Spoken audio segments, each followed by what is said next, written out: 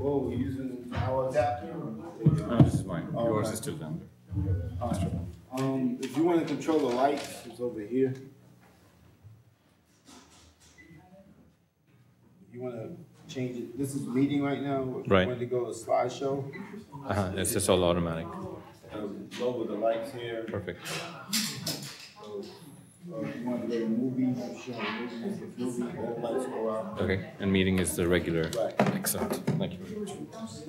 Come back here. Just start working. You probably have to move when you show stuff. No, actually, you're quite low. You just have to duck. And Hi. Same. Nice to meet you. okay, for everybody, all right.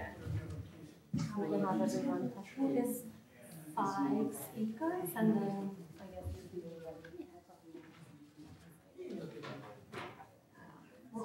that's a lot. Yeah. I'll just make sure they do it while we still remember. Yeah.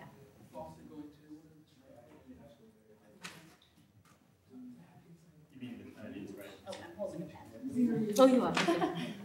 Okay. That's the.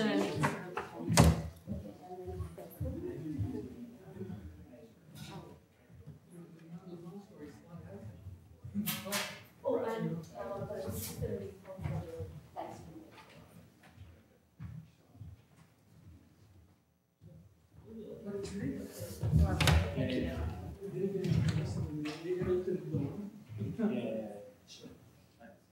and you don't think that, I mean, I'm not sure there's a, like a general formula. I think a lot of this is that the system creates opportunities for individuals to be quite arbitrary.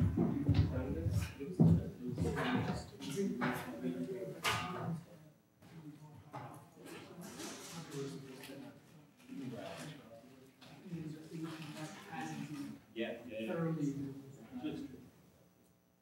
Because I think that's major layer. Right.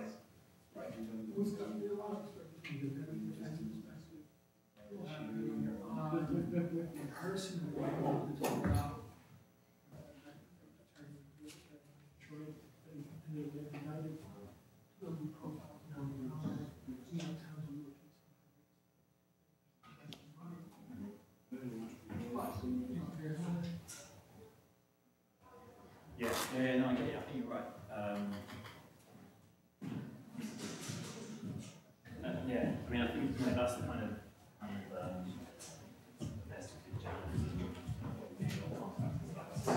Hey. hey, how are you? Good. How are you?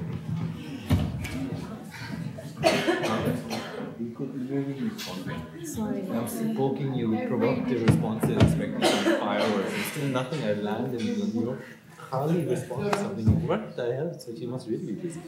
Just, It's gonna, finding happiness. I'm trying to rile her up with this response.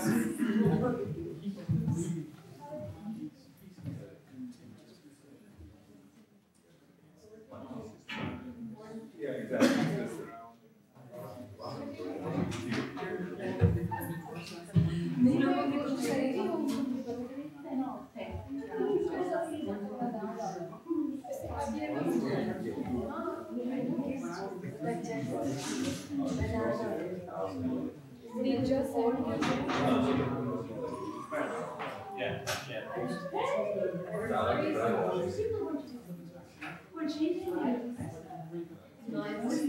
I just got into the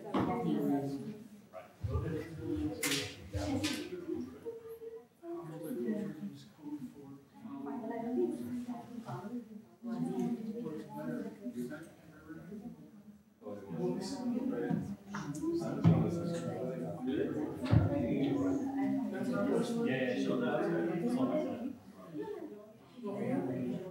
It is.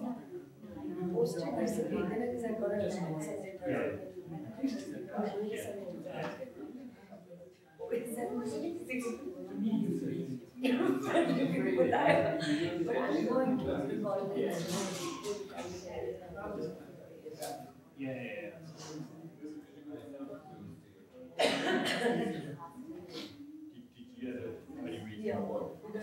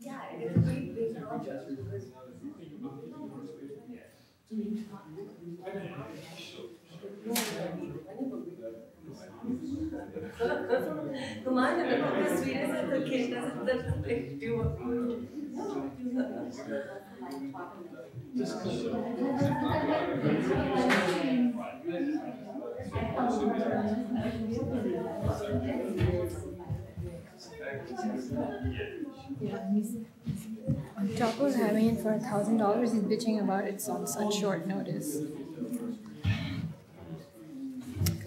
All right, whatever.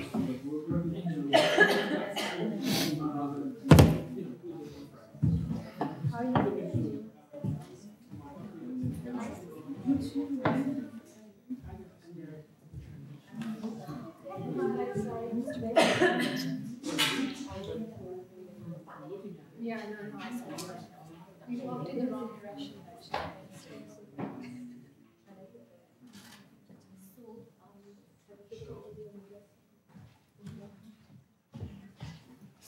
Did you sign this thing? No, I don't know if she. Did you sign the form?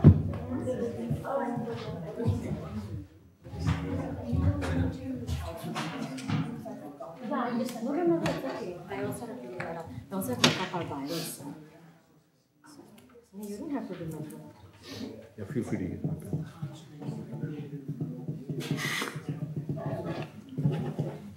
Hi everyone, thanks for being here. This will be about 5 minutes for people to make their meeting. 15 minute बोलना है आपको. Are you showing your film? Okay, we can run it off that Mac.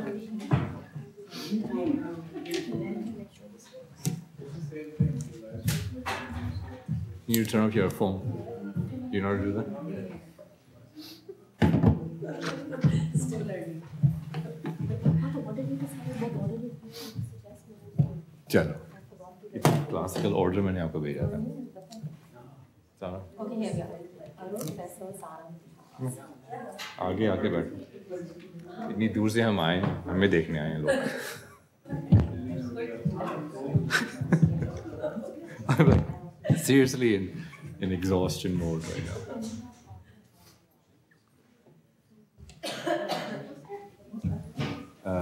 Arun, I think you're meant to be here. So, all this was.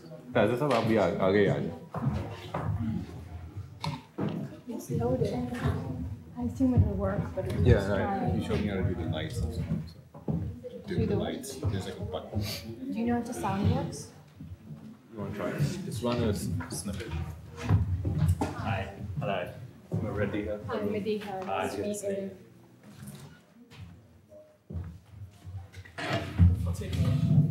You want to be on the end?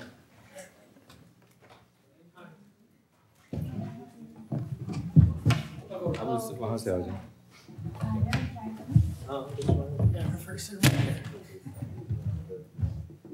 हम अभी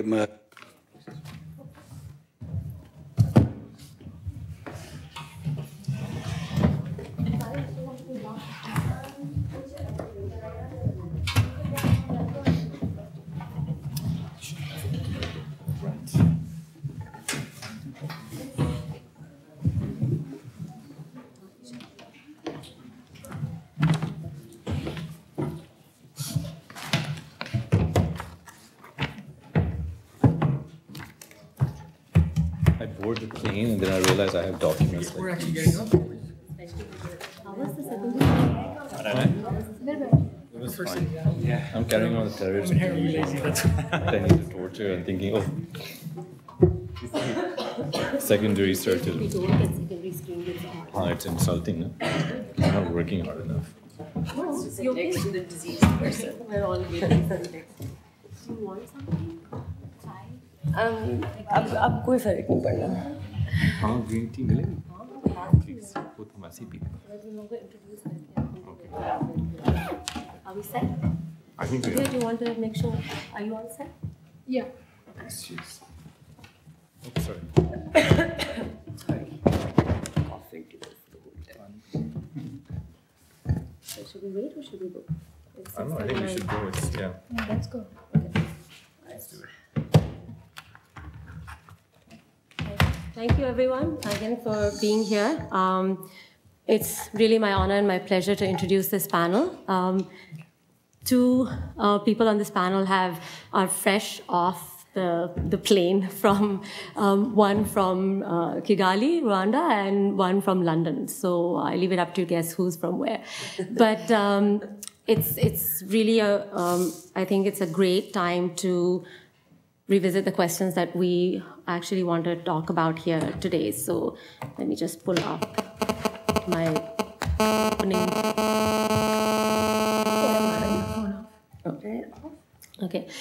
So I'm just going to say a few lines by way of introducing everyone and introducing the panel and the idea behind the panel, and then I'm going to pass it on to the panelists. They're going to be speaking in the following order. Arun, then Faisal, Sara, Madiha, and then Asim. So I'll introduce our panelists. Faisal Hashmi is the activist and former director of the Muslim Justice Initiative. I'm Sadia Toor. I'm associate professor of sociology at the College of Staten Island, CUNY. Madiha Tahir is a writer, filmmaker, and a PhD candidate at Columbia. Asim Rafiki is a photojournalist and Open Society fellow. Sara Bilal in the middle is a human rights lawyer and founder of the Justice Project Pakistan, which hopefully she and Asim will talk a little bit more about since they're both involved in it. And Arun Kundanani is the NYU professor and author of the new book, The Muslims Are Coming, which I strongly encourage you all to read. And he's a former editor of Race and Class. So with those introductions out of the way, let me just say a few words before passing the torch on to Arun. So from the beginning, the framework of the law has been important for the war on terror in terms of providing legitimacy for the US attack on Afghanistan in October 2001. After all, at that time itself, there was a need to frame the war as a just war. So the law has always been an important tool in the arsenal of the architects of this war, from the infamous White House memo to the debates over whether waterboarding counted as torture. Scholars such as Agamben have pointed out the use of the law as exception, which characterized almost every aspect of the global war on terror, from the convenient legal limbo of Guantanamo Bay to the various ways in which it is deployed in the US. So I think it was very important for us to have this conversation about the ways in which the discourse of law, especially around the war on terror, has been equated with justice. So as long as you can define the war as legal, or the things that are happening under the rubric of this war as legal, then somehow that means that justice has been served and we can sort of move on. And I think what all the speakers here are going to touch upon in one way or the other is, in fact, the ways in which this very idea of the law has obscured issues of justice and created severe injustices, whether we're talking about the issue of the detainees in Guantanamo, in Bagram, or whether we're talking about the war on terror at home within the federal system, the surveillance of Muslim communities, the ways in which the law has either been rewritten, interpreted in creative ways, or not even used, as in the case of, say, for example, the special administrative measures, which are not even considered laws because they're administrative policy. So I think there are all these different ways in which the law is simultaneously being used as a way to articulate the various aspects of the war on terror, domestically as well as internationally, And whether it's silent or not silent on various issues is equally important for questions of justice, as we'll discuss here today. So having said that, I want to pass the mic on to Arun to set the sort of broad framework for our conversation here today. Okay, thank you. So a couple of weeks ago on a kind of cold Monday evening, I stood with dozens of other people outside the Metropolitan Correction Centre in Lower Manhattan. It was one of those absolutely freezing nights, and I really hate the cold, but I had to be there. Why? One of the specific reasons is the case of Fahad Hashmi, which you'll be hearing about later from his brother Faisal. Fahad was held in pre-trial detention at this prison for nearly 3 years, during which time he was subjected to solitary confinement, a form of mental torture that makes a mockery of any notion of justice. And Fahad's case is one of many. We stand outside the centre on the first Monday of every month to say to New Yorkers, look, this building, which looks like just another federal building in Lower Manhattan, is a place where people are tortured, where justice has disappeared. And we want to make this place visible. We want to put this building on the map as a place of shame. The group I'm involved with that is organising these monthly vigils is called No Separate Justice. And what I want to do over the next few minutes is to reflect on how a system of separate justice comes into being. How is it that a criminal justice system ostensibly operating according to the rule of law and the principle of equality can produce outcomes that are shaped so profoundly by racial and religious difference? As a way into answering this question, I want to begin with the story of an African-American Muslim from Detroit called Abdullah Luqman. He was the imam of a mosque on Detroit's impoverished west side. Every Sunday, he and his followers ran a soup kitchen seeking to provide for the basic needs of the local community. The majority of people in the neighbourhood are either unemployed or in exceptionally low-paying jobs, and they depend on such initiatives for their survival. His son, Omar Regan, told me Imam Luqman's favourite word was grassroots. That's how my dad would talk. He's from back in the 60s, he said. Luqman Abdullah converted to Islam in the early 1980s after serving in the military and then falling into depression. The inspiration for his conversion was Jamil al-Amin, who was known in the 1960s as H.Rap Brown. Brown had been a leading activist with the Student Nonviolent Coordinating Committee. Over the course of a decade, he rose to the top of the FBI's target list of black revolutionaries, and soon enough, the Bureau found its opportunity to imprison him on incitement to riot charges. While in prison in New York in 1971, Rap Brown converted to Orthodox Islam for reasons that were no doubt similar to those which led Luqman Abdullah to do the same a decade later. By the time the War on Terror was launched in 2001, much of this 60s generation of black radical activists had been exhausted, co-opted, imprisoned, or killed, to a large degree victims of the FBI's efforts to destroy the movement through the COINTEL program. COINTELPRO was a sustained and coordinated campaign to thwart constitutionally protected activism and counteract political dissent during the 1960s. Targets included the civil rights and black liberation movements, the Puerto Rican independence movement, anti-war and student movements. Martin Luther King was placed under intense surveillance and attempts were made to destroy his marriage and induce his suicide. In various cities, the Black Panther Party was disrupted by using fake letters and informants to stir up violence between rival factions and gangs. Those responsible for the program were never brought to justice for their activities, and similar techniques continued to be used in the 1980s against, for example, the American Indian movement and the Committee in Solidarity with the People of El Salvador. Luqman Abdullah was one of the leaders of the campaign to free Jamil al-Amin from prison. As his son Omar Regan puts it, he was unfinished business from the days of COINTELPRO. And now the War on Terror provided a new lens through which to view his activities. Soon the FBI was categorising Abdullah as a, quote, highly placed leader of a nationwide radical fundamentalist Sunni group consisting primarily of African Americans, who had called his followers to an offensive jihad rather than a defensive jihad in order to establish a separate sovereign Islamic state within the borders of the United States governed by Sharia law, end quote. So the implication was that he shared an ideology with al-Qaeda. In the 60s, figures like Malcolm X and Muhammad Ali had been portrayed by the media as Muslim extremists. Now, a new set of images of Islamic extremism had come to the fore, images that could be used to manufacture an ideological connection between a radical black preacher on Detroit's West Side and the events of September the 11th, 2001. In 2007, the FBI found its opportunity to begin targeting Imam Luqman's mosque. A member of the congregation had recently been arrested on murder charges, and in a deal with law enforcement, he agreed to work with the counter-terrorism squad of the FBI's Detroit field office as part of a sting operation. I won't go into the details of the operation. You can read the full story in my book. But essentially, the FBI paid very large sums of money to lure those around Imam Luqman into helping fence stolen goods, and then gradually drawing Imam Luqman into the operation so that he would be present at the FBI's warehouse when the time came to carry out this raid. There seems little doubt that Imam Luqman viewed the US government as an oppressor and called on his followers to organise against it. Like the Black Panther Party, members of the mosque also carried guns. But there was no evidence of any terrorism, just small-time hustlers in an impoverished neighbourhood struggling to pay the bills while denouncing America. But in order to justify a sting operation on this scale, journalists were told that the mosque was a hotbed of violent fundamentalists. It proved easier to convict the Imam of terrorism in the court of public opinion than in a court of law. When the time came to finally spring their trap on the morning of October 28, 2009, 60 law enforcement officers surrounded the warehouse, including a special operations team the FBI had flown in from Quantico, Virginia, a SWAT team from the FBI's Detroit field office, and officers of the Royal Canadian Mounted Police.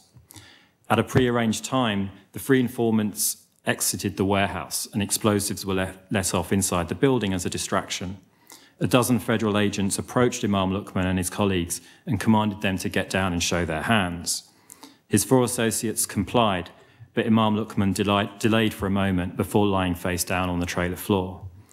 Accounts of what happened next differ, but most likely, suspecting that Imam Luqman was holding a gun to his chest, the agents released a dog that had been trained to grab his arm, and as the dog bit at his face, Imam Luqman fired at its chest, prompting return of fire from 4 of the agents who were positioned nearby. He was killed instantly by semi-automatic rifles from a few feet away.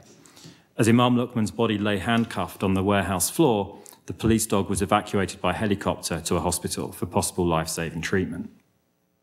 The Department of Justice exonerated the FBI's handling of the arrest and declared the killing lawful. But there is little doubt that had the government chosen not to infiltrate his mosque and entrap him in a criminal conspiracy of its own invention, he would still be alive. The killing of Imam Luqman barely registered in the news media. From one point of view, the manner of his death was hardly different from the dozens of other killings of African Americans each year at the hands of militarized law enforcement agencies. From another perspective, he resembled the thousands of unnamed so-called militants killed by drones in Pakistan, Somalia, and Yemen. Whether as a so-called Islamic extremist or as an African American, his death was a perfectly normal occurrence. The criminalization of Imam Luqman is in fact a textbook case of current FBI tactics in the domestic war on terror. Over the last decade, the majority of terrorist prosecutions have involved the targeting of people for their ideology, and then the use of informants and undercover agents acting as agents provocateurs. In all these cases, someone working for the FBI provides not only the plan, but also the means and opportunity for whatever crimes take place. Without the FBI's help in supplying money, weapons, and a specific plan of attack, the accused would not have the capability to carry out any plot. In at least some cases, it appears FBI agents provocateurs were able to manipulate vulnerable people with mental health or drug addiction problems into conspiring in acts of planned violence they would otherwise not have been predisposed to. To a large degree, the FBI is fantasizing into existence the very threat of domestic Muslim terrorism it claims it is fighting. The only radicalization occurring in these cases is the FBI's own. Most other terrorism prosecutions involve activities the government considers to be so-called material support for terrorism, but which would likely have been considered lawful before 9/11. Often what is happening here is the prosecution of individuals for what they say rather than for what they do. For instance, in 2009, Tariq Mahana, a US citizen from Boston, was charged with conspiring to provide material support to a terrorist organization for translating a widely available online document and distributing videos online. Activities historically understood as free expression protected by the First Amendment to the Constitution. In April 2012, he was sentenced to 17.5 years in prison. He had earlier twice refused to work as an informant for the FBI. What lies behind this strategy is a mode of thinking that has become entrenched in the way the US government seeks to prevent terrorist attacks. The concept of radicalization has become the chief lens through which Western societies now view Muslim populations. On both sides of the Atlantic, so-called terrorism experts have advanced theories of radicalization that claim to be able to identify individuals who are not terrorists now, but might be at some later date. And the key question here is, how do you identify tomorrow's terrorists today? Here I think it's worth recalling Steven Spielberg's 2002 film Minority Report, in which a specialist pre-crime unit is imagined that uses three psychics called precogs to predict who will be murderers in the future. The unit is then able to arrest pre-criminals before they have committed the crimes for which they are convicted. Similarly, a preventative approach to the war on terror has been pursued. In place of an actual precogs capability, security officials have turned to academic models that claim scientific knowledge of a process by which ordinary Muslims become terrorists. These models claim that there are certain behavioural, cultural and ideological signals that can reveal who is at risk of turning into a terrorist at some point in the future. In the FBI's radicalisation model, for example, there are 4 stages that someone goes through on their way to becoming a terrorist, what they call pre-radicalisation, identification, indoctrination and action. In the second stage, such things as growing a beard, starting to wear traditional Islamic clothing, and becoming alienated from one's former life are listed as indicators. Increased activity in a pro-Muslim social group or political cause is a sign of stage 3, one level away from becoming an active terrorist. So only the last stage in this model involves actual criminal conduct. But as a New York Police Department paper put it, the challenge is, quote, how to identify, preempt, and thus prevent homegrown terrorist attacks, given the non-criminal element of its indicators, end quote. Significantly, all the radicalisation models assume that some form of religious ideology is the root cause of terrorism, which conveniently ignores the role of our own government's foreign policies in fostering political contexts within which terrorism becomes more likely. Over the last decade, millions of dollars and pounds have been invested by the US and UK governments to try to prove this link between religious ideology and terrorist violence. Yet, as I demonstrate in my book, none of the claims to have found such a link have any plausibility. But the practical consequences of accepting these kinds of radicalisation models are far-reaching. By widening the perceived threat of terrorism from individuals actively inciting, financing or preparing terrorist attacks to a much vaguer notion of ideology, constitutionally protected activities of large numbers of people come under surveillance by the government, reviving the COINTEL practices of the 1960s. Thus, we see the systematic monitoring of Muslim religious and political life in order to detect the radicalisation indicators predicted by the models. Sharing an ideology with terrorists is then considered a pre-crime, a stage in the radicalisation process. Former FBI Assistant Director John Miller puts it this way: the threat isn't really from Al-Qaeda, the organisation, as much as it's from Al-Qaeda-ism. Well, this is a very revealing statement. Al-Qaeda-ism is an ideological construct devised by the FBI. Deciding that this construct is the real threat means that radicals who do not espouse violence, but whose ideas can be superficially associated with Al-Qaeda, such as Imam Luqman, are seen as would-be terrorists. In Minority Report, the pre-crime unit is eventually shut down when the fallibility of the precogs is exposed. In the FBI and other law enforcement agencies, radicalisation models with no predictive power continue to be relied upon in shaping policies of surveillance, infiltration and entrapment. Most discussion of state surveillance attends to wiretapping, collection of internet communication data, closed-circuit television cameras, and these other forms of electronic surveillance of our online and offline lives. And obviously, Edward Snowden's whistleblowing has made clear the extent to which the NSA conducts warrantless surveillance of internet and phone communication globally and domestically. But the resulting debate on surveillance ignores the specific ways in which it impacts on the everyday lives of so-called suspect communities. And it ignores surveillance practices that involve the embedding of intelligence gathering in personal relationships within targeted communities themselves. So when you have informants that are recruited from communities, surveillance becomes intertwined with the fabric of human relationships, and the threads of trust upon which they're built. The power and danger of these forms of surveillance derive from their entanglement in everyday human interactions at community level, rather than from the external monitoring capabilities of hidden technologies. As of 2008, the FBI had a roster of at least 15,000 informants. The proportion assigned to infiltrating Muslim communities in the United States is unknown, but likely to be substantial. At least 100,000 Muslims in America have been secretly under surveillance in one way or another since 9/11. To get a sense of the scale of surveillance, it's worth noting that the East German Stasi is estimated to have had one spy for every 66 citizens.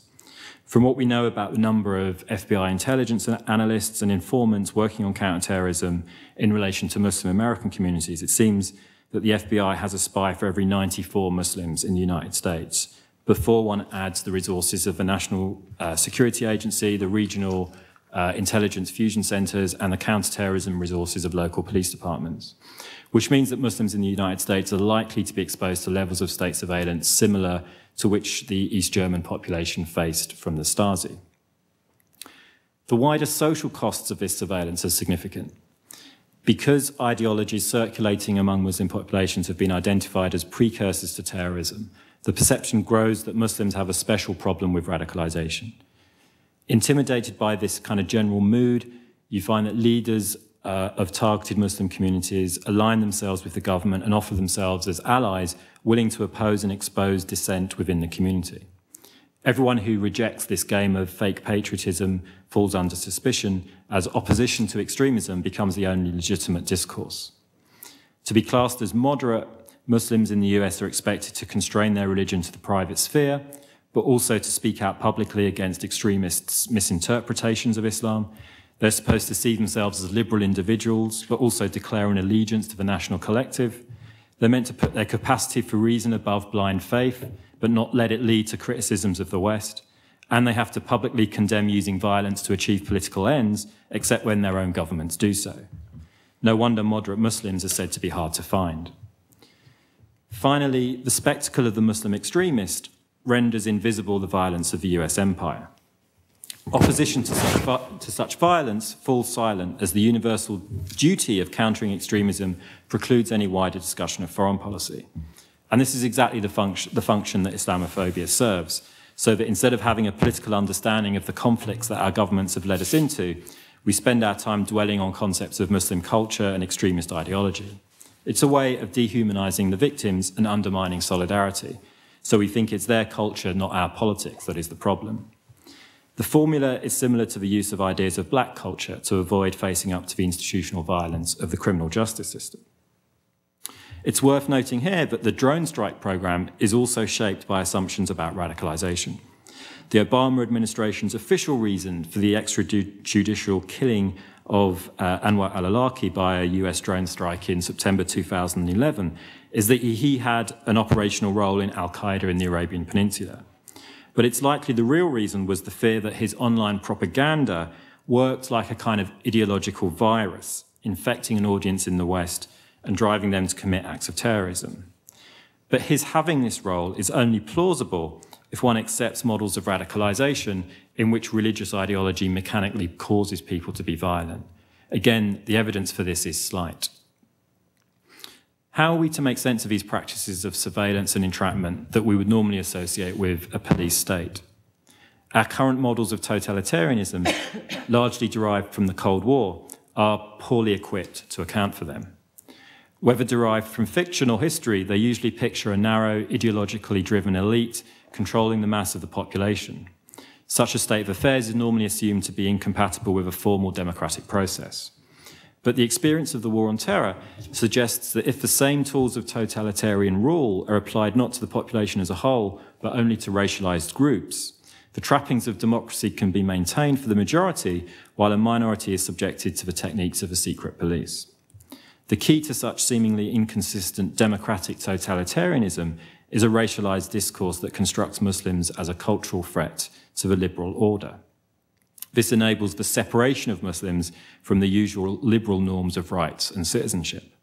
And it's on this basis that Muslim dissent is read not as an attempt to use the political process to hold states accountable to their own liberal standards, but only as the intrusion of alien cultural values into the public sphere. From this perspective, the totalitarianism of the war on terror intersects with other racialized regimes, such as the war on drugs and the militarized policing of immigration, in which similar patterns of discriminatory surveillance, brutality, and incarceration are central. In 1967, Martin Luther King told an audience at Riverside Church in New York that it was impossible to condemn without hypocrisy the violence of angry young men within America unless one also condemned the state violence of our own government. He said, "I knew that I could never again raise my voice against the violence of the oppressed in the ghettos without having first spoken clearly to the greatest purveyor of violence in the world today, my own government." It's a point that remains as valid today in the era of the terror war's global battlefield. It's time once again to heed King's message of peace by ending the war on terror and unraveling the racisms and totalitarianisms that it fosters. Thank you.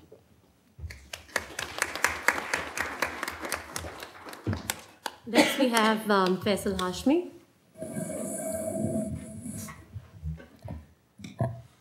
So I'm reading Arun's book right now. I'm in the middle of it. And he goes into these stories in detail. And I would recommend everybody, because like I told Arun, I read all these books on what's going on with the Muslim experience in America since 2001. Anything I could get my hands on. So that's my plug for what Arun is talking about. Thank you, Sadia, for inviting me and giving me a chance to speak about these topics. So Arun talked about a particular case, and what was most relevant to me was a person got shot, he was handcuffed and bled to death, and they airlifted the dog so they could save the dog. And that, like I said before, I read about the Muslim experience in America. That's the value of Muslims in America right now. A dead dog or a police dog is more important than an entrapped Muslim in some made-up grand larceny case, which involved Quantico, the FBI, the Royal Canadian Mounted Police, everybody, for a case that didn't exist, somebody that they targeted. And that's the issue at hand here. When Sadia brought this to my attention, that she wanted to do this event with a bunch of Pakistanis talking about what's going on in Pakistan, and me being a Pakistani, of Pakistani descent, growing up here, I grappled with, what is law, because that's what I left. I left Pakistan in 1982 under martial law, in the streets of Karachi. That's what I left. And I came here, and I see people nodding thinking back to that experience. I left it here because I was told there was a different experience here. And I was 3 years old. I was told a lot of things. I was told I'd get candy and everything when I get here. But then we arrived here in America. And I grew up in America. I grew up in Queens. I'm from Flushing. I had a hip-hop infused childhood. I went to public school in Queens, public school in the Bronx. I am a native New Yorker by all sense. And that's me. And I had a younger brother that was a year younger than me who had a similar experience. I was the more brainy type, and he was the more, hangout type. But then the roles got reversed when we got older. And I grew up watching Law and Order, the TV show. I grew up watching Divorce Court. I grew up watching this sense of justice. I wanted to be a lawyer when I grew up. And I had this whole picture of what was fair and what was just. And, America is this great place where the good guys win in the end. And what I grappled with was law and justice, these concepts of law and justice and how they relate to each other. But, there came a certain point in my late teenage years where I started adopting, a different understanding of what law and justice was about. I started reading about foreign policy. I started reading Chomsky and Zinn and whoever else, had these ideas. And I said, wow. So there's a bill of goods that I was sold growing up. I was indoctrinated to in Queens. And there's the reality of what justice is. So I started having a belief about the law. The law is a tool wielded by people in power, you know, and the law justifies anything. From a foreign policy perspective, to me in Pakistan, it's wielded as a hammer. You know, drone strikes come, they descend down, and everybody else is collateral damage. And it's all justifiable because they define the law. They say, you know, anybody in the vicinity of a drone strike is an enemy combatant, because the people in power can do these type of things. In the domestic experience of Muslims in America, it's wielded as a scalpel. They take people and they make examples out of them. They made an example of Imam Luqman Abdullah. They made examples out of Ahmed Abu Ali. They made examples out of many, many people throughout the American landscape, Muslims in America.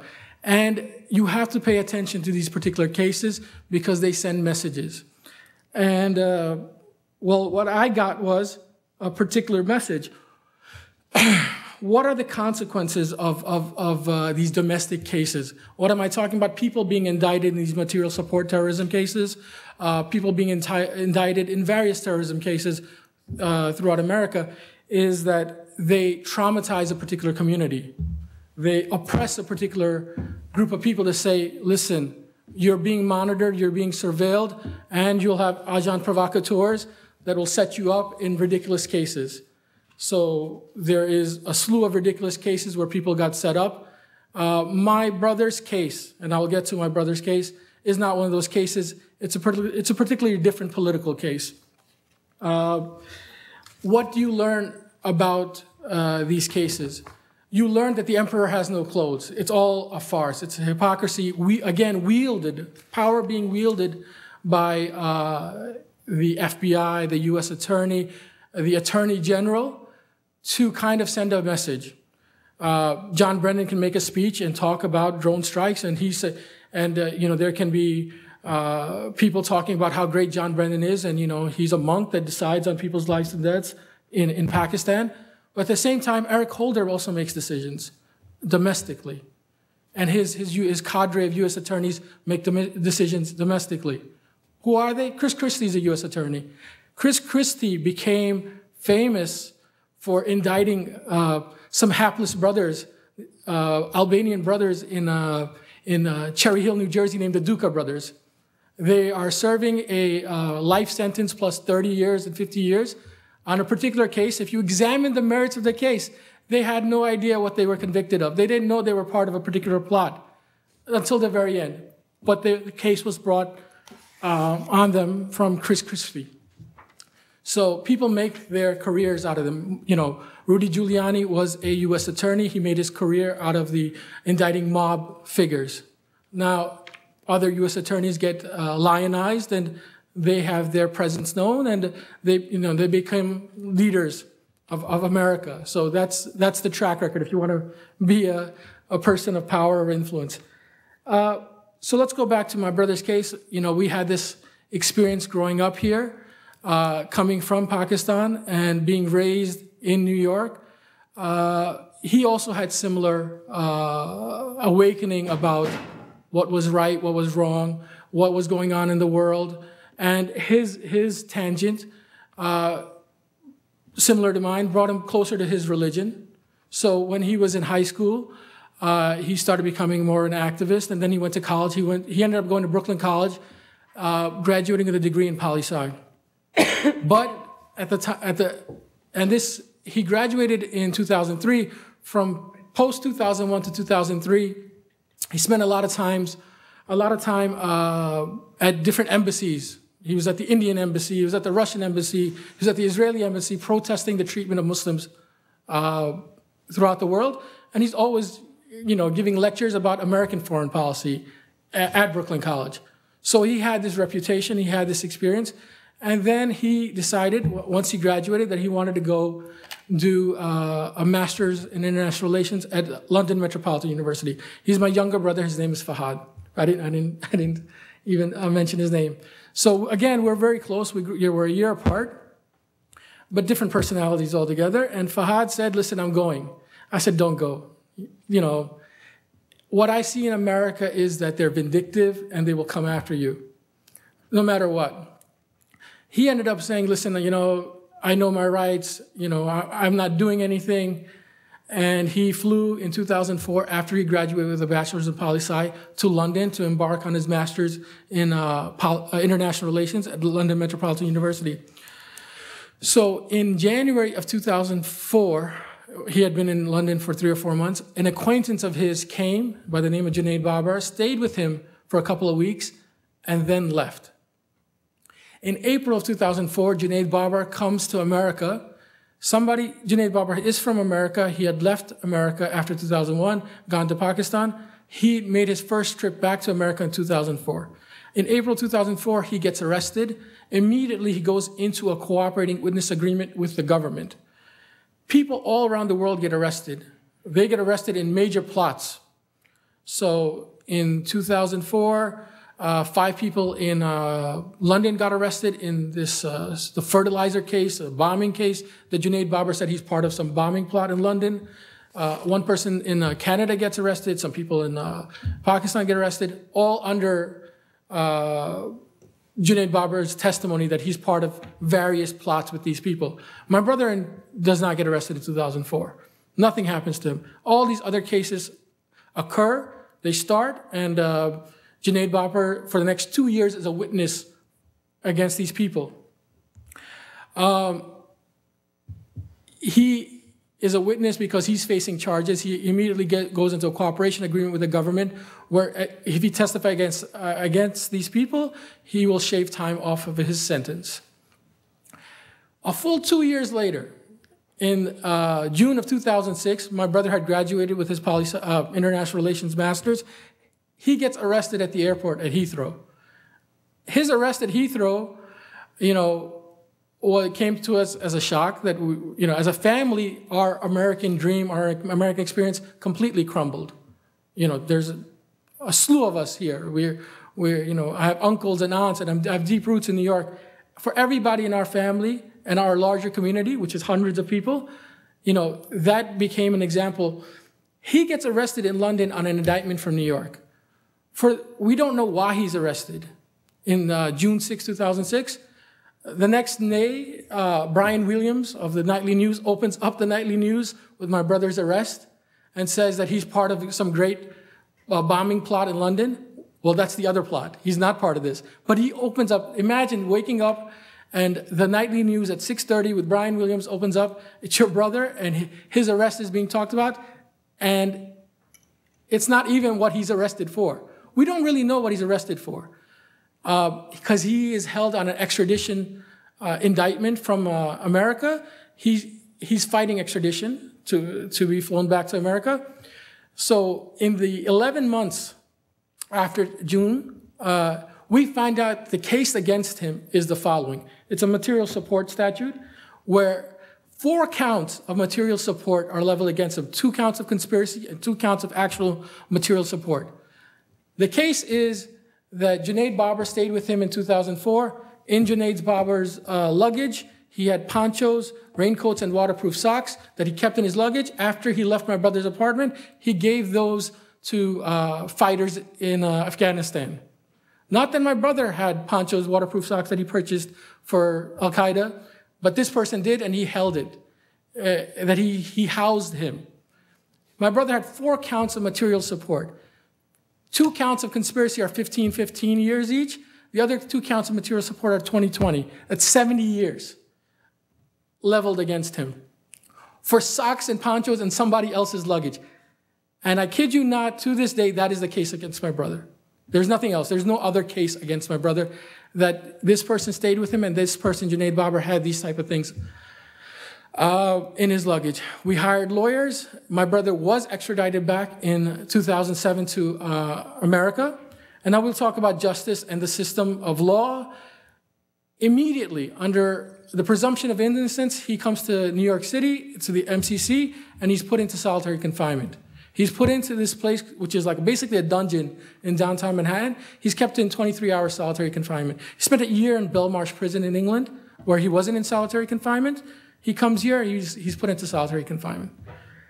In this solitary confinement, he's put in this prison that has a very bad track record. They keep the lights on. They put him in a special housing unit. How bad of a record? This particular unit he's put into made waves when Bernie Madoff was put into this unit. So, you know, the newspaper articles were, it's inhumane to keep anybody in there, right?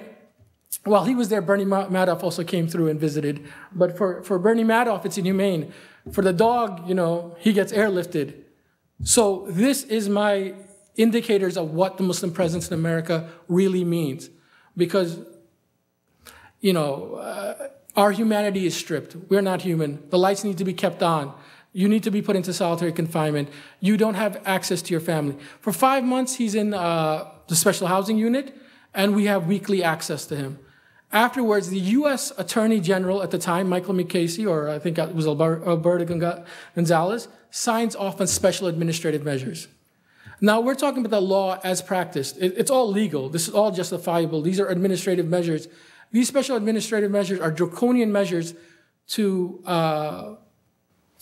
curtail his communication to the outside world. Why did these special administrative measures ever come into place? It's to stop gang members from ordering hits. My brother's never been arrested. He's on trial for socks and punches somebody else's luggage, but reflexively, the U.S. attorneys are allowed to do this. We fought it, we lost in the court of law, right? We asked the judges, you know, these are unfair. It's fair, we said so. So he's put under special administrative measures. His lawyers have to go through CIA clearance to see evidence against him. He cannot see evidence that's against him. So 3 years transpire from 2007 to 2010. What happens in these 3 years? There was a campaign that was launched about my brother's case. And how am I doing on time, Sadia? 5 more minutes. All right, 5 more minutes. In these 3 years, this campaign is launched.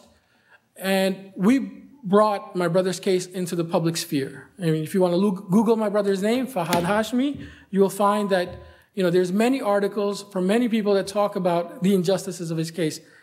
What's the problem? You know, the problem is that who wields the power of indictment in America? What's behind the veil because if you're indicted, that you're already at a loss. There's a 99% conviction rate if somebody gets indicted. So how do you mitigate yourself? Most people mitigate themselves through plea deals. My brother wasn't going with a plea deal, from our understanding. He was becoming hardened. He had 3 years in special administrative measures, 3 years in pre-trial under the presumption of innocence, solitary confinement. And we as a family could not communicate out what any of his communications, what he thought. That was part of the special administrative measures. Anybody that knows anything about Lynn Stewart, that's what she was convicted of, violating the SAMs. So this campaign was brought, and we had 500 academics sign a letter basically saying that there's 3 points in my brother's case. That his conditions of confinement pre-trial are torture, they're draconian, that his due process is violated if he can't see the evidence against him. And the crux of the case against my brother that the government wanted to bring up was his protected free speech, his protesting, his political beliefs. That's what they wanted to bring against him.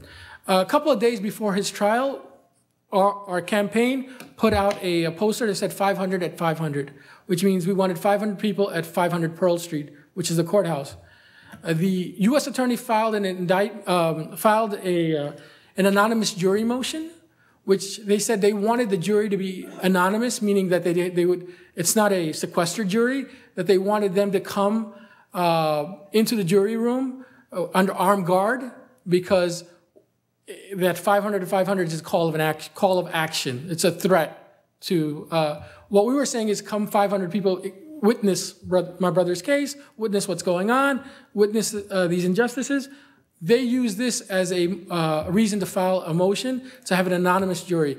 Basically, people in your jury pool would have to come in under armed guard, and it said in the anonymous jury motion that the jury cannot help but to look out in the crowd and come to an understanding that there are people that share his jihadist sympathies. This is literally what it said. You know, most of our supporters at the time, or half our supporters, weren't even Muslim. They were actors and playwrights and all these people. But, you know, the U.S. attorney made the case that, you know, that if you looked out in the crowd, they had jihadist sympathies. The judge approved. A day before his trial, we were all ready on April 27th to go to his trial. One of our 3 attorneys came back to us and said, you know, he's willing to take a plea deal. A plea is a good thing when you're in these circumstances because you're facing either 70 years, you know, or 30 years or life in jail. The U.S. attorneys knocked off 3 of the charges, so only 1 conspiracy charge. All 4 charges were for the same thing. They have the power to indict you for the same thing 4 times over. All 4 charges were for the same thing, and my brother took a plea deal for 15 years in jail. Since he took the plea deal, there were like 300 or 400 people at his sentencing hearing. We had like 4 or 5 courtrooms packed, and you know, there is still a groundswell of support. If you Google his name, you'll see a variety of articles about him from Jean Theo Harris and other folks have written about him. Since he took his plea deal, they shipped him off to the super maximum prison in Florence, Colorado, where he's still in solitary confinement. So he's been in solitary confinement for socks and ponchos and somebody else's luggage for the past 7 years. He's been in jail for 8 years altogether.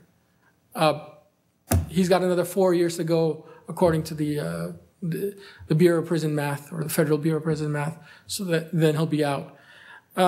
There's a lot of things that have to be said, you know, about his particular case. The fact that he was indicted in the first place, who wields the power of indictment, the cooperating witness and his incentives. He basically, 3 years ago, there was an article that he's released from any police custody or detention, and he's a free man. He's a cooperating witness in a whole bunch of people's cases. And that goes back to the themes that I was talking about, is law and justice, right? They're not synonymous here. It doesn't go hand in hand here. It's a tool that has been wielded oppressively for a long, long time. Before the Muslims, it was, you know, Martin Luther King and anybody they could, you know, throw under the bus during the Civil Rights Movement. But the Muslims have a bleak future going forward. It's not a rosy picture for us going forward. So, thank you. Thank you. Sorry, I hate having to cut people.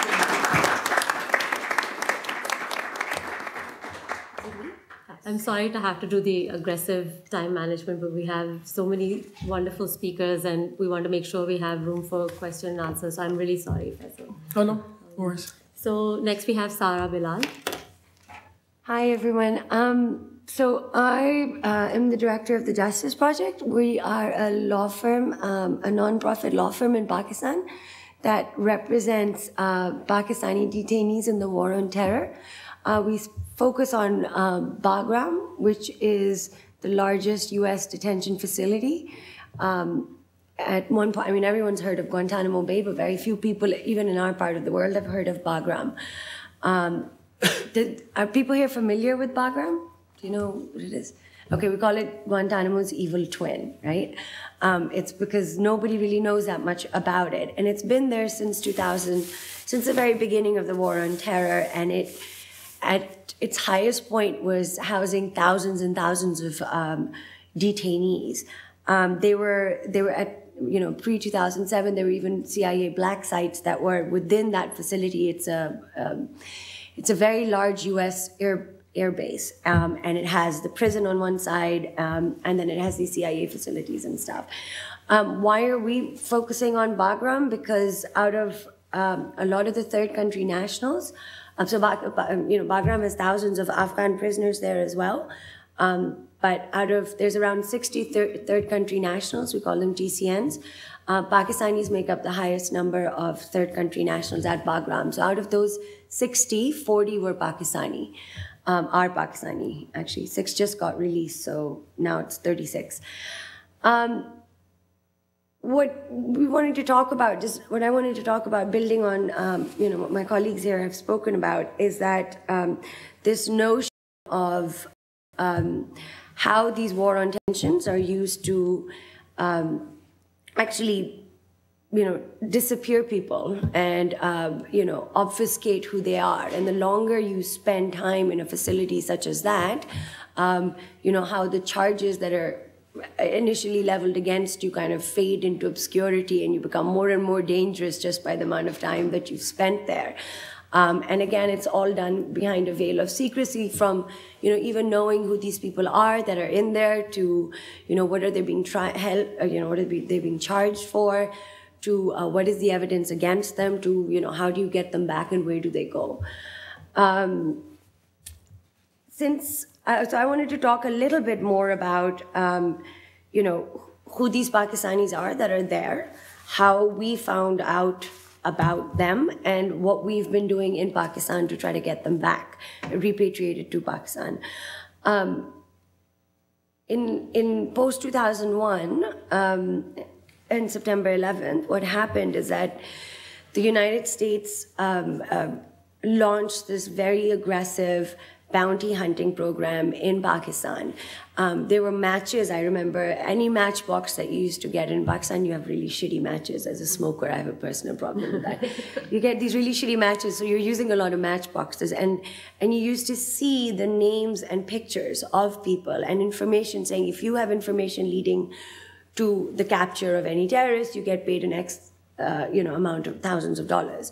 Now in Pakistan, getting $5,000 is a lot of money. It's around, at that time, it was like, what, 500,000 rupees more? Even I don't have neighbors that I think my neighbor would hand me in for 500,000 rupees, let alone what was happening in like Waziristan and the other poor areas of Pakistan where they were picking these people up.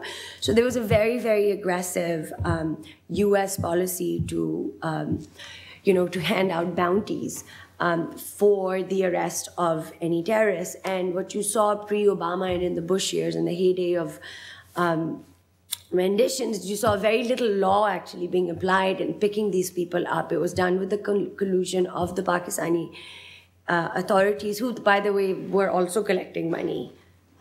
This bounty money became quite a source of revenue. In fact, President Musharraf at that time, he boasts about it in his book. If the Americans think that we didn't do enough on terrorism, that, ask them how much money, how many millions of dollars they've had to pay us in bounties. So the Pakistani government was actively involved in not arresting, because that's a legal term, but actually just picking up their own people and handing them over to the Americans, who then took them on this torture tour, this renditions tour, which usually could go from Pakistan to Bagram, or first to some other prison in Morocco, where you got people interrogated and tortured, and then you get flown to Bagram, and then maybe you end up in Guantanamo Bay. And what you saw, the irony of the situation is that, picking these people up and making them disappear, you saw very little law being applied. But getting them out, you are faced with an incredible amount of bureaucracy and law and international law and God knows what, which becomes a real barrier to their repatriations. And that's why you see, for example, Gitmo hasn't been closed. It's very difficult to repatriate people from there. And you saw the same with Bagram as well.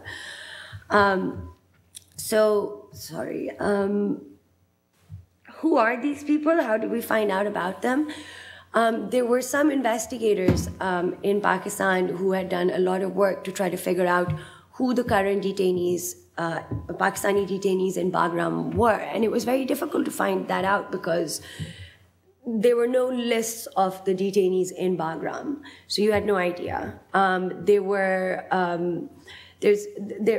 Unlike Guantanamo Bay, where the US courts did assume habeas jurisdiction, in Bagram, they denied habeas jurisdiction. So there was no way for, a lot of the reforms that you saw take place in Guantanamo Bay, where they were allowed to have lawyers, you did not see those happening in Bagram, which again led to this whole, reinforced this concept of it was very secret. It was virtually impossible to find out who was there and what they were being held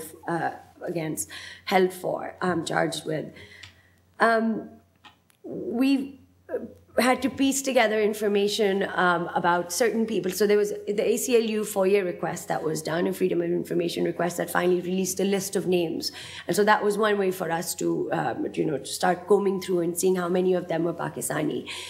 We also held a press conference a long time ago announcing that we were looking to support detainees and their families that were there in Bagram. And so anybody with any information or looking for their loved one should come to us.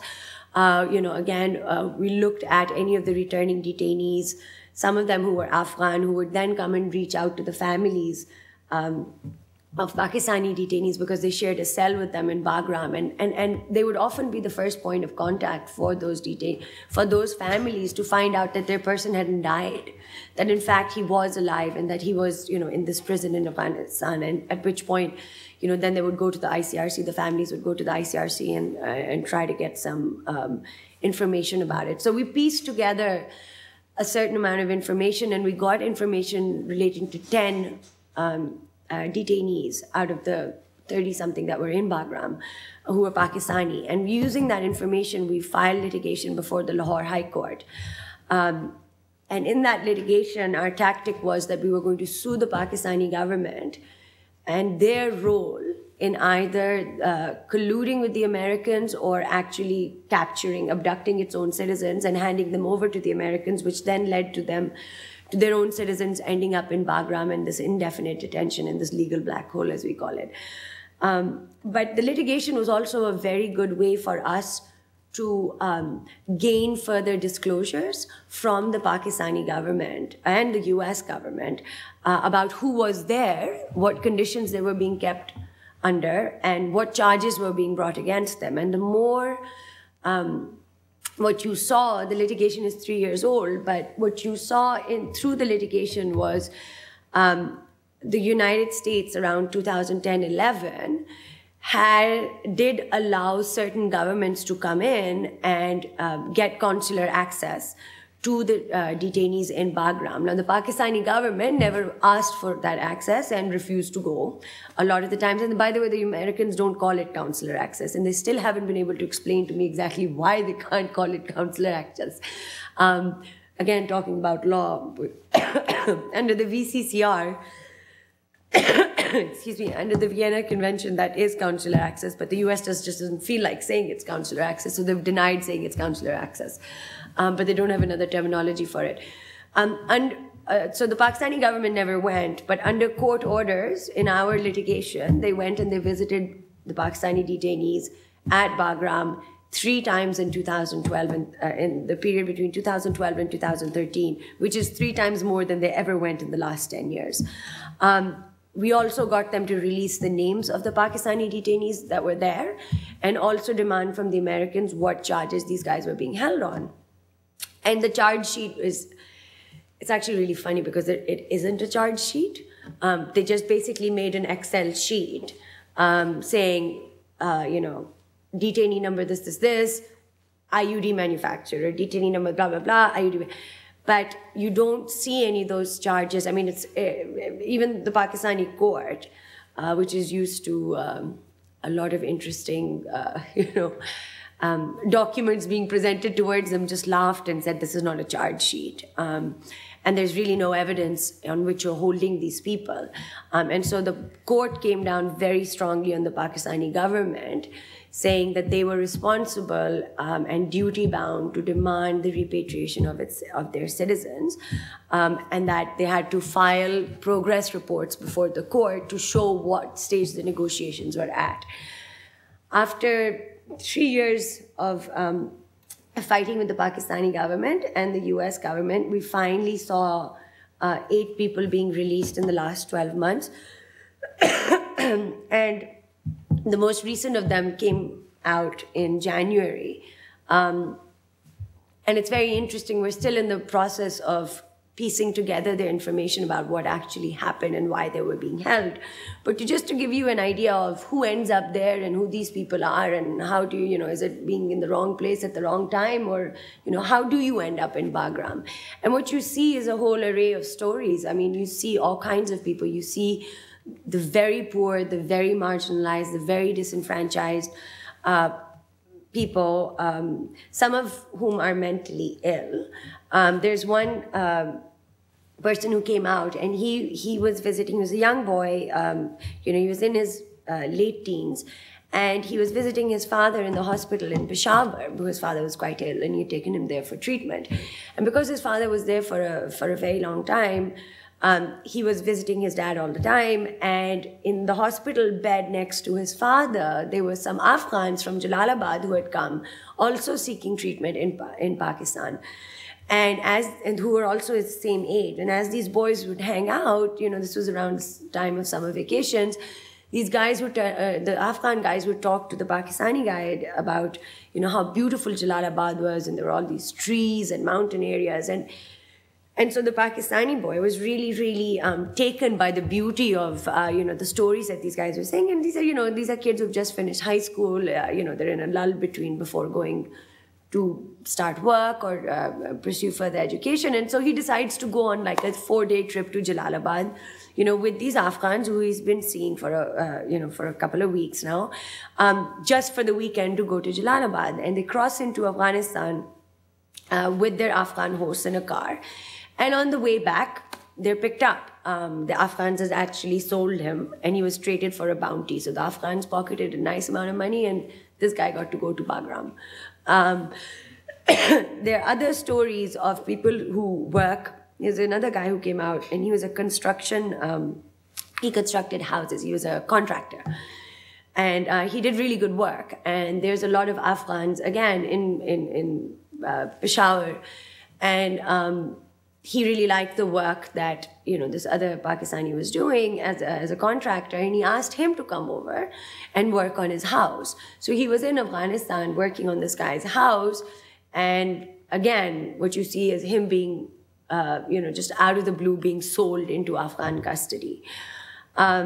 We've also found people, 2 of them were very old. They were, well, not very old, but quite old, in their 60s, who were drug addicts. They had gone as poor laborers. They'd been shunned by their village in Pakistan for being drug addicts and shunned by their families. They then drifted, trying to do some small labor. And again, you have to understand that for Pashtuns and for people who live in the northwestern province, the Khyber Pakhtunkhwa province, the border is quite porous between Afghanistan and Pakistan. I mean, a lot of them don't even, if you ask them, they won't even tell you where the border is. People who live in that area, because it's just so common for them to be crossing over for, day's labor or whatever. And you saw these 2 guys who were drug addicts, crossing over at some point and then being picked up in an Afghan drug den. And we're not talking like a big drug den. I mean, this is where they went to smoke opium or whatever. And then, the next thing they know, they end up in Bagram. And they spend actually 8 years there. It was really interesting when they came out, the Americans actually said to me like, oh, well, we essentially put them through rehab. And I thought, right, okay, well, that's... yeah. First they said they didn't know, but then they said, oh, well, we couldn't have hurt them that much. It was actually good for them. They got to go through rehab. You also saw other people who were traveling from the northwestern province, or the Khyber Pakhtunkhwa province, down to the south, looking for medical treatment for one of, there's these 2 guys together, best friends. Again, they were around 17, 18 at that time. One of them suffered from epileptic strokes. So they were looking for treatment for a medicine man. They traveled down to Quetta. At Quetta, they find out, no, the medicine man has actually moved to Chaman, which is right across the border. It's not that far. They cross into Chaman. They're in a market. They go into a shop to ask about this medical man. And they find out that next thing they know, they're surrounded by people and taken to Bagram again. So that's really kind of an idea of the kind of people that are there. There's never been, what happens to them when they come back to Pakistan? Well, this is something that's being worked out right now between the Americans and the Pakistanis. And what we're seeing is that the Pakistanis are kind of learning their craft from the Americans. So there's security and humanitarian insurances that need to be negotiated before somebody can come out of Bagram. So getting them into Bagram is super easy. There's no law, there's no review of that action. They can hold them for ages, have no evidence against them whatsoever. In fact, a lot of the ones that they had evidence, so the charges that said, oh, IED manufacturer, we were actually able to demonstrate to the court that they had a history of mental illness, and they can't even string 2 words together, let alone build a bomb. But getting them out is mired in bureaucracy, and that begins with securing humanitarian and security assurances from the country that's going to repatriate them. And what we're seeing is that the security assurances is where the Americans are really kind of putting their foot down and saying, we want assurances from the Pakistanis that you're going to hold them on such and such charges. And then the Pakistanis turn around and say, well, you need to give us some evidence. And the Americans are not willing to share that evidence, but they want a commitment from the Pakistanis that they're going to be holding them. But what's happening now is that with the US withdrawal, I'm going to finish up right after this one, with the US withdrawal from Afghanistan that's impending, the focus is going to shift to Pakistan. And what you've seen is Pakistan taking really pages and pages and pages out of the American law book on, for example, the Patriot Act and stuff, and expanding their own laws in the form of these ordinances that are not even passed by Parliament, but passed by the President, that grant wide powers of preventative detention. So we have the Pakistan Protection Ordinance, which allows you to be detained for 90 days. They're really going down that FISA Snowden route. They don't even need to show any kind of reasonable suspicion on which they're keeping you. You don't have a right to see any of the, the evidence against you. Even the judges can't see that. So, I mean, it's getting, and so what they're doing is that they're going to be repatriating these guys and holding them under these, more and more draconian and secret laws that is just going to allow them to be repatriated back into this other hellhole where they're just going to be lost into the system. And I'm sure I can answer some questions about that later on. Sorry. Thank you, Sarah. Yeah, and obviously for any of our speakers, people should feel free to pick up whatever thread they like in the Q&A. And I'm sure the speakers themselves would like to add on to things they've said. So next up is Madiha.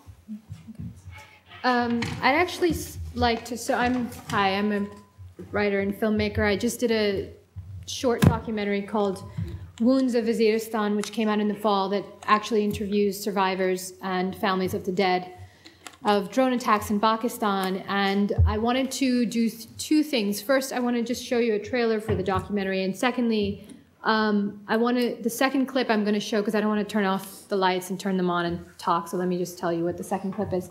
The second clip is a video that we did for one of the subjects in my documentary. His name is Karim Khan. He was picked up and disappeared on February 5th. And so we did this video as a kind of part of a broader campaign to get him released. He was released on February 14th. But I'll just leave it there, and then I can talk to you about it afterwards. Yes, I'm there for you. There's a box right there. So you can just turn down the lights.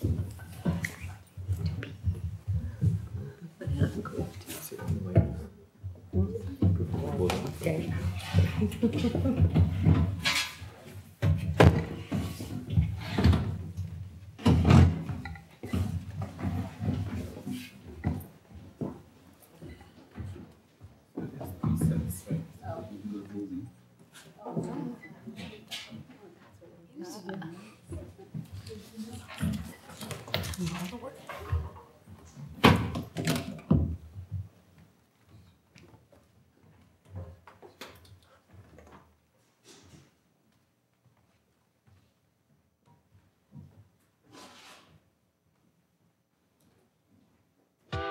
U.S. strikes have resulted in civilian casualties.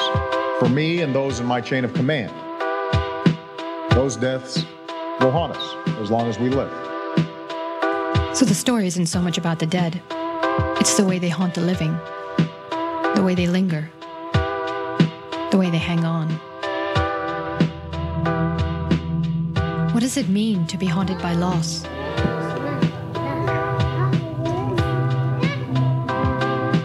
The U.S. began bombing Pakistan in 2004.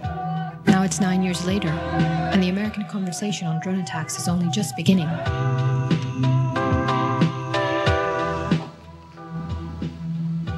What we do now is we find out someone having a Big Mac in Islamabad, they're out of here.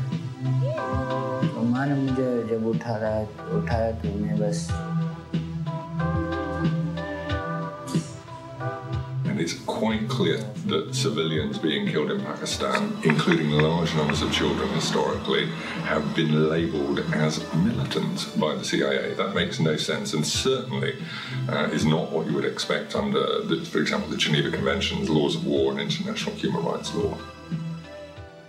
Well, the CIA says it's killed no more than 60 civilians in eight years of bombing. Well, we've identified 175 children killed in that period. So the debate, the fight, if you like, is over who is being killed. Just the camera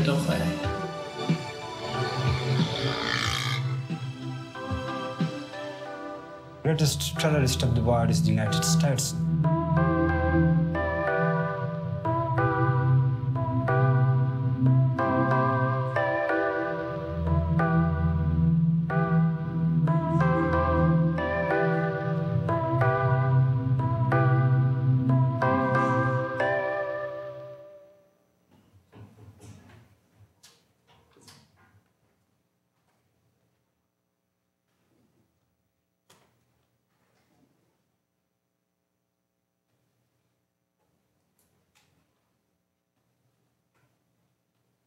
हम अभी किससे अपना गिला कर रहे हैं, किसके सामने हम रोए, किससे इंसाफ की तवक्को रखे. Anti-drone activist and journalist has gone missing in Pakistan just days before he was due to travel to Europe to speak with parliament members about the impact of the U.S. drone wars. The legal charity Reprieve says Karim Khan was seized in the early hours of February 5th by up to 20 men, some wearing police uniforms. He has not been seen since. He told his story in the recent documentary, Wounds of Waziristan.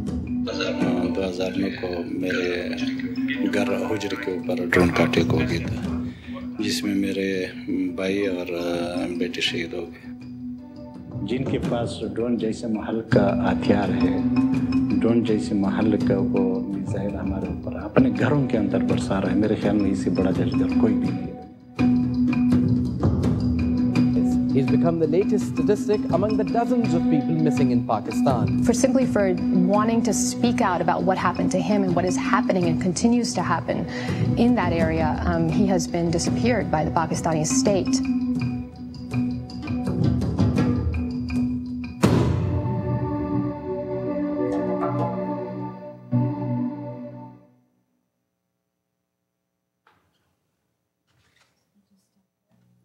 Does anybody tell me how to Go back to meeting. Yeah.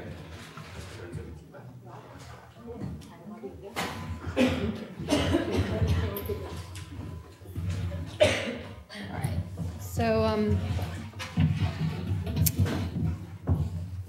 as I said, on February 14th, Karim Khan was released. For 8 days, he was held in a basement somewhere in Islamabad. He was blindfolded, he was held, he was hung upside down and beaten. His captors wanted to know more about his anti-drone work. They wanted to know who he knew in North Waziristan, which is where he's from and originally.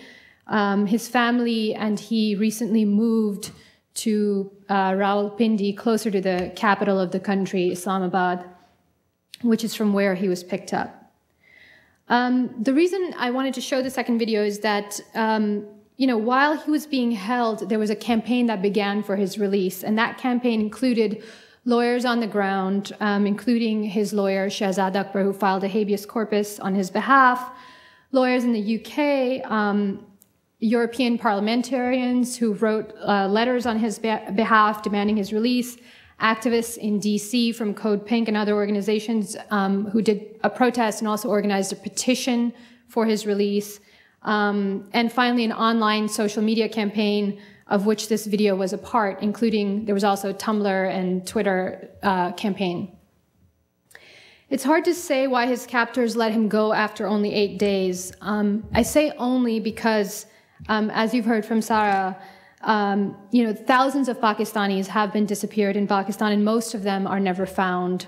In Balochistan, I had the privilege of meeting a few people who had been held. They had been held for many, many months, had been tortured, and finally released, partly, I think, to spread terror and confusion in the communities in which they go back to. So, in that context, Kareem was only released after 8 days, and it's difficult to say what, if anything, contributed to his release, and we may never know. But given the history and the way that disappearances usually work in Pakistan, it seems that this campaign, which involved everything from lawyers to activists to online campaigns, had something to do with it. So in that regard, I think maybe perhaps we can call this as the only successful campaign related to drone attacks in the last decade in Pakistan. And I think part of that success probably rests in the ease of the demand. Asking for the release of a person is relatively easier, although you've just heard about the difficulties. But perhaps it sounds a little more doable than asking for an end to a policy of drone attacks. My other hunch, though, is that this was a campaign that included lawyers, but it was not a campaign that was led by lawyers.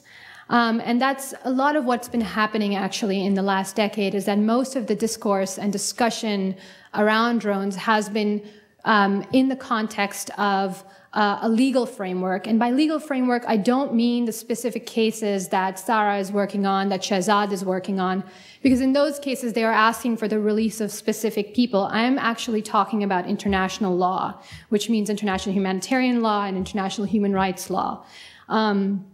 Because in the context of international law, there's actually not a court to adjudicate any of these issues. It is basically a question of consensus and a question of legitimacy. So in that context, I think, we've been having these discussions about the law, and it's become, as I've said many times before, it's become confused with morality, and it's become indistinguishable from the moral and ethical question about American militarism. In this a kind of talk, we take the law as morality, and that orients us to a particular view of the world. So over the last decade or so, as American drone attacks have expanded to several countries, major human rights organizations have abjured from taking a clear position on the bombings, instead demanding more disclosure from the US government so that legal questions can be addressed. In the meantime, the US has bombed and bombed again. It's bombed wedding parties, thinking of them and mutating them into Al-Qaeda convoys. It's bombed what it calls military-age males, essentially teenage boys who happen to get caught in a strike zone and are then listed as militants. The human rights movement defers adjudication till some future date when they will have all the requisite information that they need. In the meantime, Yemenis, Somalis, Afghans, Pakistanis endure the present. The victims and their international advocates live in different time zones. They live in different time frames. One set is snarled in legal discussions, and the other side endures. The interesting point about whether drone attacks are legal or not is why we ask this question at all. First of all, it's not that we always are asking this question explicitly, but it is implicitly there and with incredible regularity, that it has come to form the backdrop of most of our conversations on the subject. Most of the time, most of the stories and discussions on drones are answering this question: are drones legal? It is as though we had all implicitly agreed that resolving the intricate legal puzzles around drone warfare will naturally settle the rather more onerous moral quandary about taking life and the political question about American militarism. Now, the difference between law and morality is evident in domestic politics. So, for example, if you take the case of George Zimmerman, while many progressives have argued that it may be difficult to prove that Zimmerman violated Florida's now notorious Stand Your Ground law, that does not lead them to conclude that murdering Trayvon Martin was moral. The conclusion that progressives draw from the Zimmerman trial is the opposite, that Florida's Stand Your Ground law is immoral. Yet, mainstream media and analysts jettison that crucial distinction between law and morality when it comes to American militarism. Whether explicitly or implicitly, the legal question underwrites a host of narrative maneuvers, and this is very true of mainstream journalism in the United States. There's an overriding concern with, I would almost say a fetish, making a fetish of categorization. So categorizing the dead as either civilians or militants, and an almost exclusive focus on questions of transparency and disclosure. These are critical questions, but when the media deploys them as the dominant frame through which to understand US militarism, it renders significant political issues invisible. Today, I think in what passes for serious conversation, it is considered almost puerile to query the American will to empire, or to wonder on what moral authority the US has taken to occupying and policing the world. You cannot ask this question in mainstream America. It seems that we cannot think outside of legal categories, and that is a disturbing sign to me of a depressing, shriveled political imagination. It is not accidental that the military, the US military, is fond of proclaiming that lawyers are present to ratify each drone attack. Without a broader political discussion and in the absence of a strong movement to ground legal work, law and effective military strategy can become almost indistinguishable. Consider, for example, General Stanley McChrystal's latest comments in which he cautioned against the use of drones, even as he called them, quote, effective tools. This candid assessment is only the latest in a string of statements that McChrystal has issued since at least 2012, urging a more careful drone policy. Coming from a general whose tenure as the head of US Special Operations Command was marked by a sharp escalation of drone attacks on Afghanistan, the comments have reverberated through the media. He has been called a critic of drone policy, even an unlikely opponent. His simultaneous call to increase the use of drones, coupled with his admonishing remarks about such warfare, have been called, quote, a complicated love affair with drones, end quote. Yet, General McChrystal's comments signify neither correction nor discomfiture with the policies he helped promulgate. They are rather the entirely predictable result of an intelligent military general who is making a considered strategic evaluation. And the evaluation is the following. Winning a war is made harder by killing or seeming to kill willy-nilly because it provokes a backlash. This is how coin works, winning hearts and minds. So for the US military to be effective in bringing about a victory, whatever that victory may be or however it may be defined, its violence should appear rational and justified. As the Israeli scholar Eyal Weizman has observed, the minimization of violence is therefore both a humanitarian demand, it's what we call for as, it's what human rights discourse has been calling for in the United States. It's both a humanitarian demand and good military strategy. The postures that humanitarian law takes in these instances to condemn specific instances of excessive force actually work to legitimize an overall acceptable level of violence, right? So the focus is on the collateral damage that has happened and not on questioning the broader political framework that actually gives the United States the right to go forward with such a policy, to occupy and police the world. This is what Weizman has called the humanitarian present. In this humanitarian present, the law is in the service of abandonment.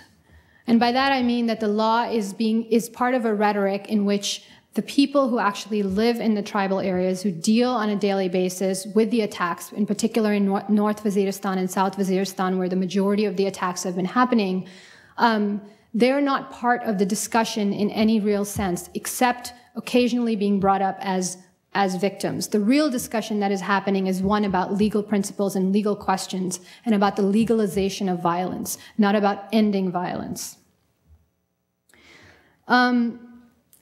So when a more capacious political conversation is lacking, the more conservative aspects of the law come to frame our understanding of this issue, and consequently, I think the media misreads calls for efficient war practices, like General McChrystal's, as anti-war critiques.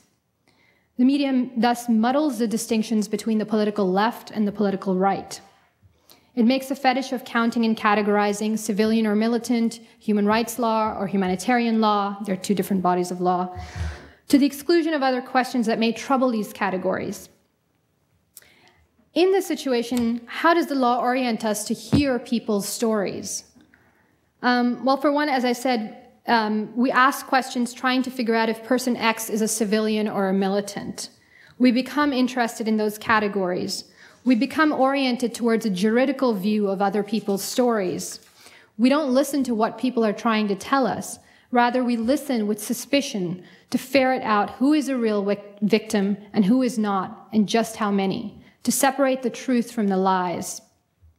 The ideology of objectivity that is so prevalent in American journalism further exacerbates this issue.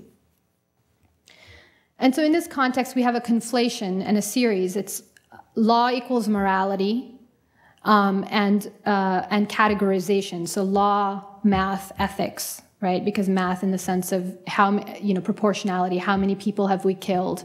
Have we killed too many? Have we killed too few? So what are our options? And I want to start with a quote. I think one of the things is to actually begin to hear people's stories and begin to hear them on their own terms. But there are different ways that hearing can happen and how we can begin to understand the testimony of people who have survived and continue to endure drone attacks. Charles Resnikoff published a volume called Testimony, the U.S. in 1978. And it's what it is it's a book of short poem sentence extractions from courtroom witness statements. And he turned those extractions into sort of short poems. And Charles Bernstein, who's a critic, reading this volume, said, quote, "The acknowledgement of these peripheral stories turns a wasteland into holy ground," end quote. So that's the task. It's how do we turn this wasteland and what we have come to perceive as a wasteland into holy ground, into something sacred, into something worth thinking about and holding up.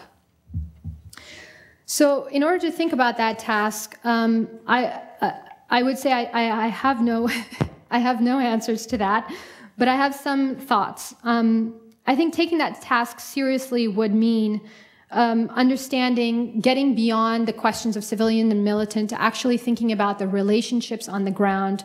Karim Khan, for example, his son and his brother were killed in an attack in December 2009 on New Year's Eve. The question of whether there were militants there or not, or whether these people are militants, there's enough evidence on the one hand to say otherwise. But the fact that we even have to ask that question, as if that is the only relevant question, I think speaks to the problem. Another way I think to think about it is, and here I'm drawing on Talal Asad, who is an anthropologist actually here at CUNY. He talks about the question of translation.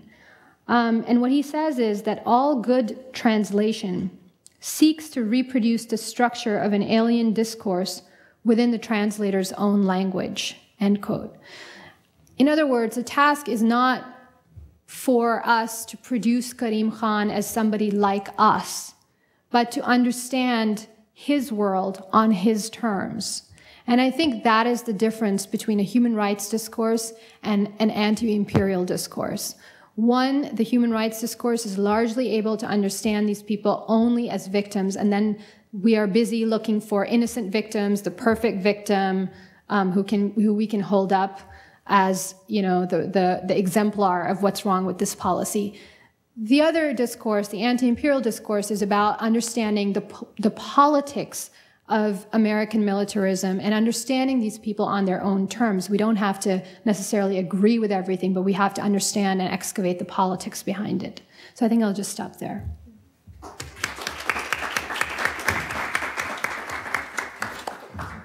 Thank you, Badiha. And that brings us to our last speaker.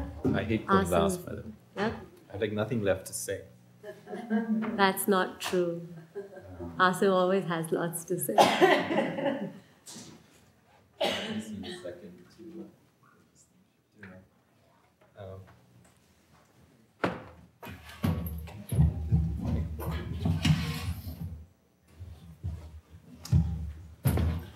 Well, I'm at least, I was familiar with the panelists to the extent that I know their work. So I was sort of prepared. I prepared a rather nice formal talk, but I'm a little bit tired, having flown in from Africa like a couple of hours ago. And so I'm actually not going to stick with my formal talk and just kind of make it a little bit less formal. Let's see if this thing comes up.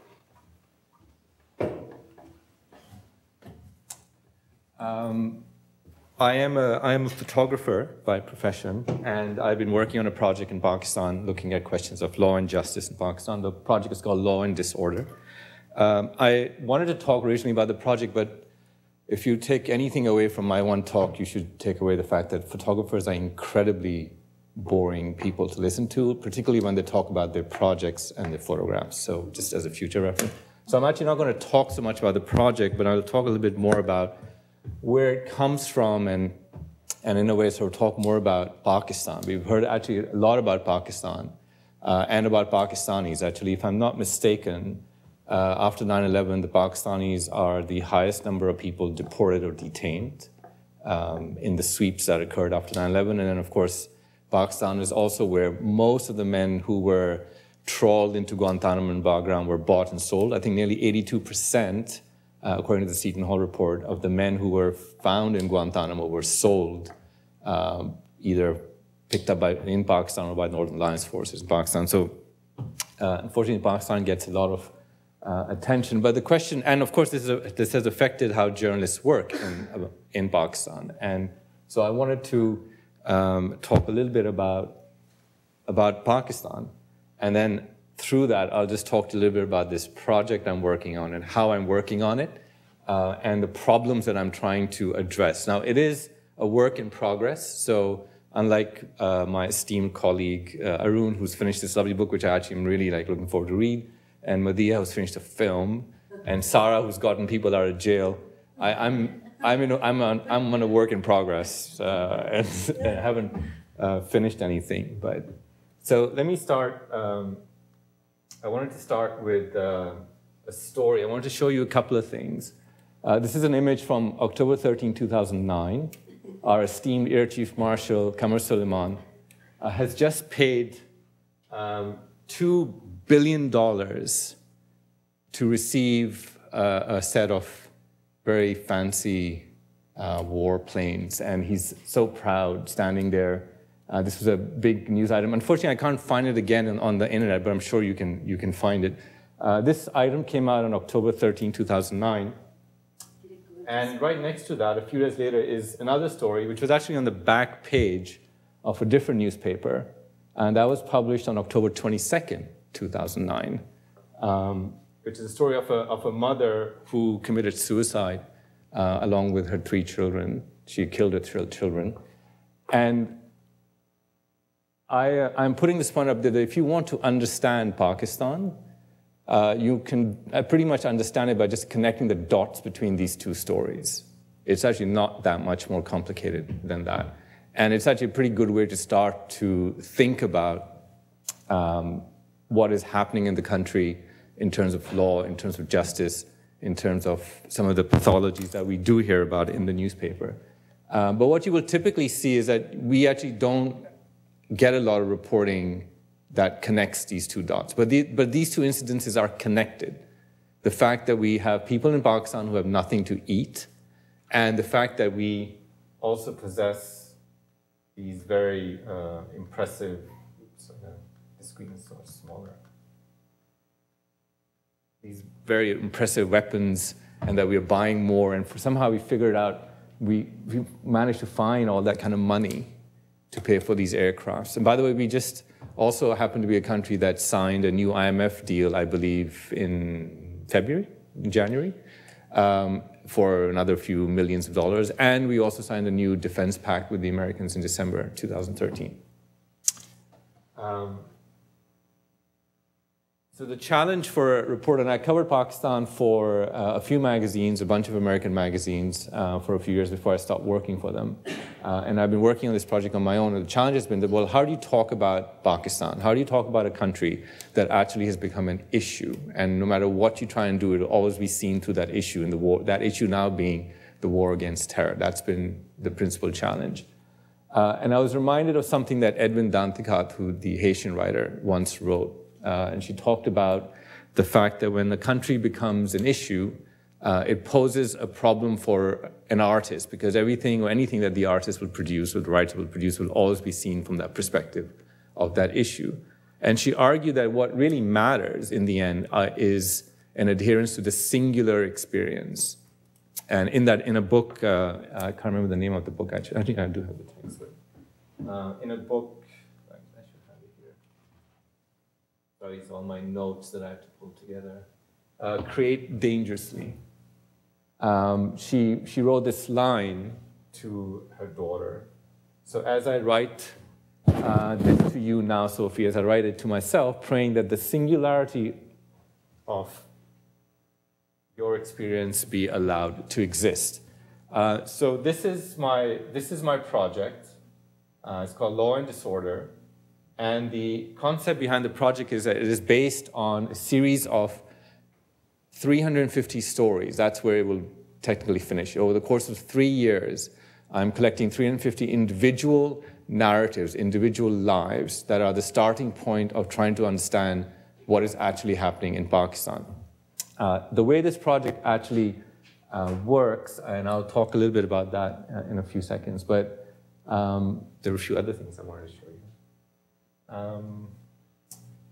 I also want to show you how much actually things haven't changed. This is an old quote from Iqbal Ahmed, the Pakistani intellectual who was a professor at Hampshire College, I believe.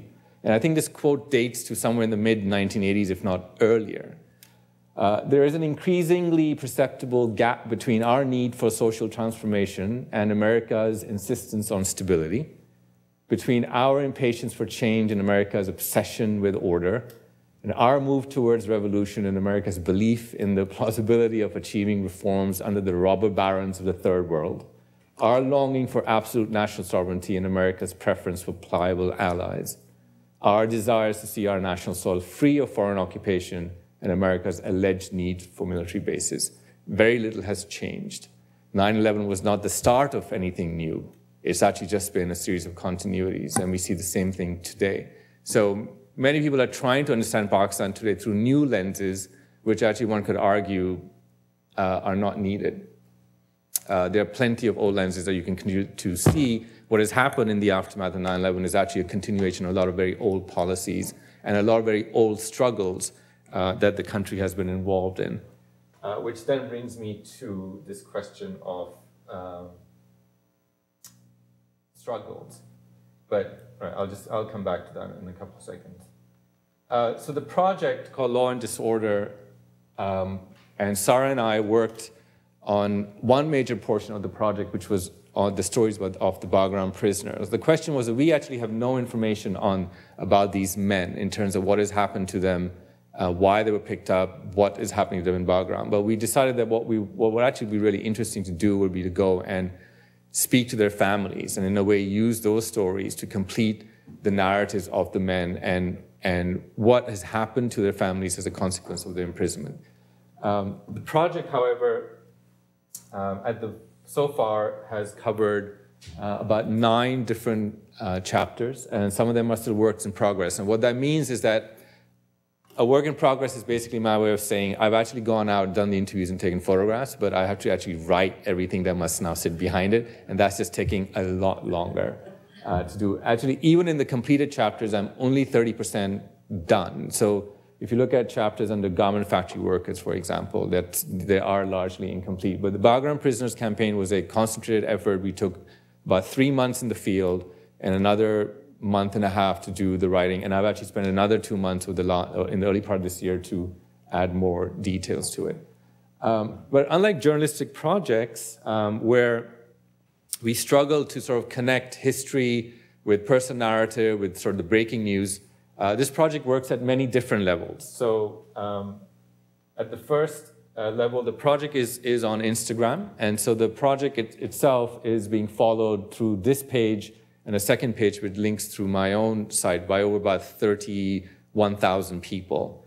Now, of course, we can challenge those numbers, and I won't get into a debate about sort of some of the fraudulence of likes and so on. But what happens with this community, and there are various communities, what's happening with this community is that this is these photographs are sort of my field diaries, and they actually document the process of working in the field in Pakistan and what it takes to get something done. So they're not idealized representations of a journalist coming back and simply reporting the facts. They're actually very personal notes that I collected while I was waiting to do things, and they sort of put me in the midst of the creation of this project. So by following my work on Instagram, you can actually follow me into Pakistan. You can follow me into the issues, the problems, the prejudices, the class divisions, the struggles to talk to women, the problems I have in trying to locate the families. Everything is there. It's just sort of put out there. The mistakes, the stupid questions I ask, which I later on edit into a fine sounding article. All that stuff is actually here. And so this is sort of the easiest place to begin to follow the work. Now, I haven't figured out a way to connect this to the broad website, but we're actually also trying to work on that. Once you go into the main website of the project, where the focus becomes the individual stories, you will be able to read a testimony which is based on my meeting with the particular subject. Now, these are conversations we've had with them about, for example, their relative who is in Bagram. In this case, this is Mohammed Ishaq, is the brother of prisoner 1897, Fazl Karim, and it's a way for me to go and speak to him about his brother's life, background, aspirations, dreams, what their story is about how he may have ended up in prison. But now we could leave it at that, right? That's sort of where you could leave a magazine story or you could leave a magazine piece. And what happens is that you sort of lose the thread of how we've sort of ended up here. So what we've done is that we've actually activated the photograph one additional level. And these active buttons actually travel with different portraits. So if you go through, there are about 41 stories from Bagram at the moment. And as you follow through them, each one of these active points works off the text or the comment the family member may have made. So for example, I am struggling to get people to understand the brutality of force feeding.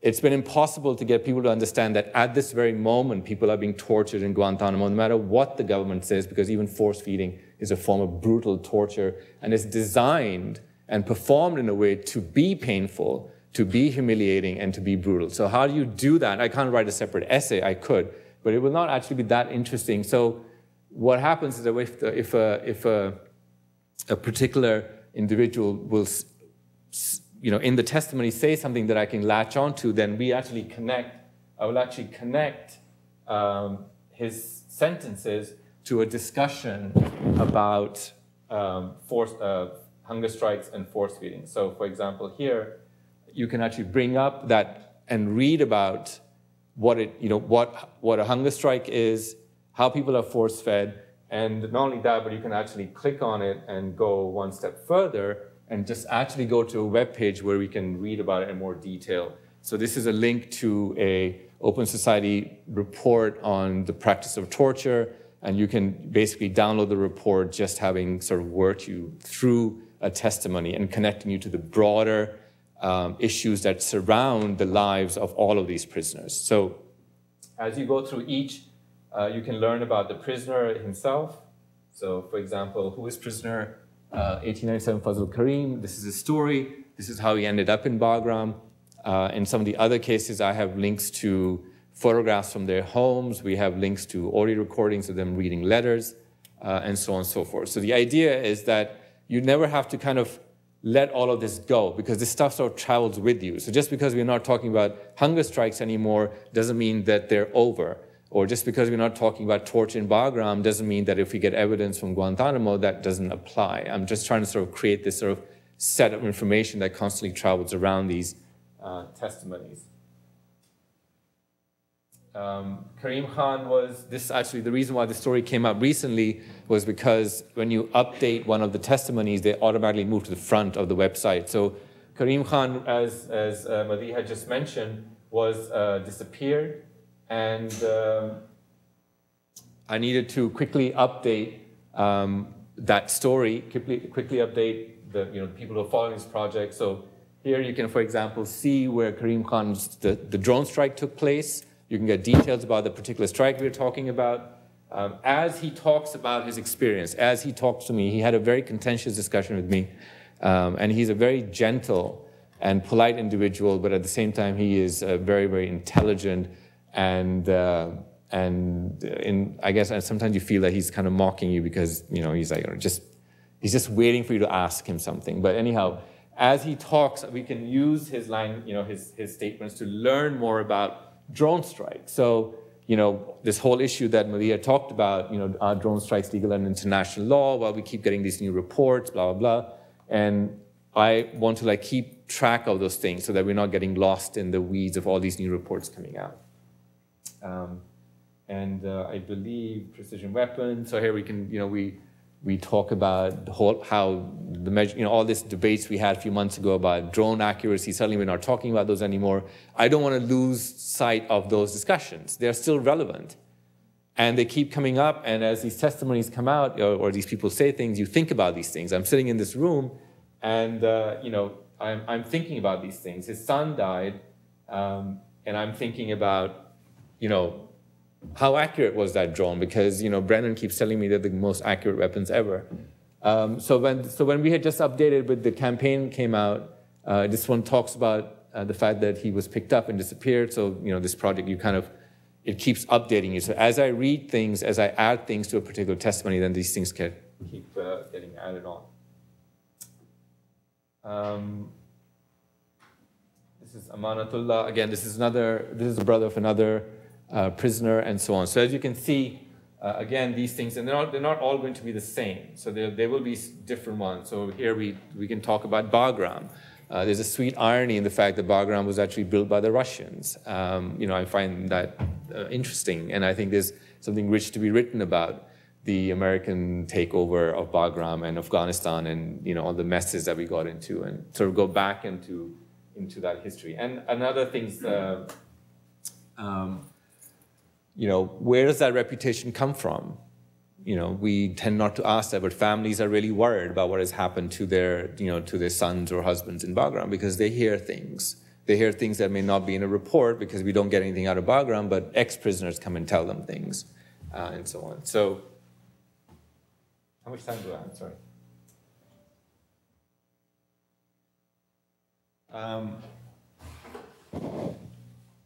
So basically the project is online. You can actually go into it. You can just follow the links. It's covering a lot. I mean, the Bagram Prisoner Campaign is one part of a number of questions we're asking about Pakistan and about law and justice. And what I'm trying to do in the project is what I talked about earlier, which is connect the dots. Too many people handle or view Pakistan as some kind of a singular pathology that fell out of space and arrived at the current moment as it is.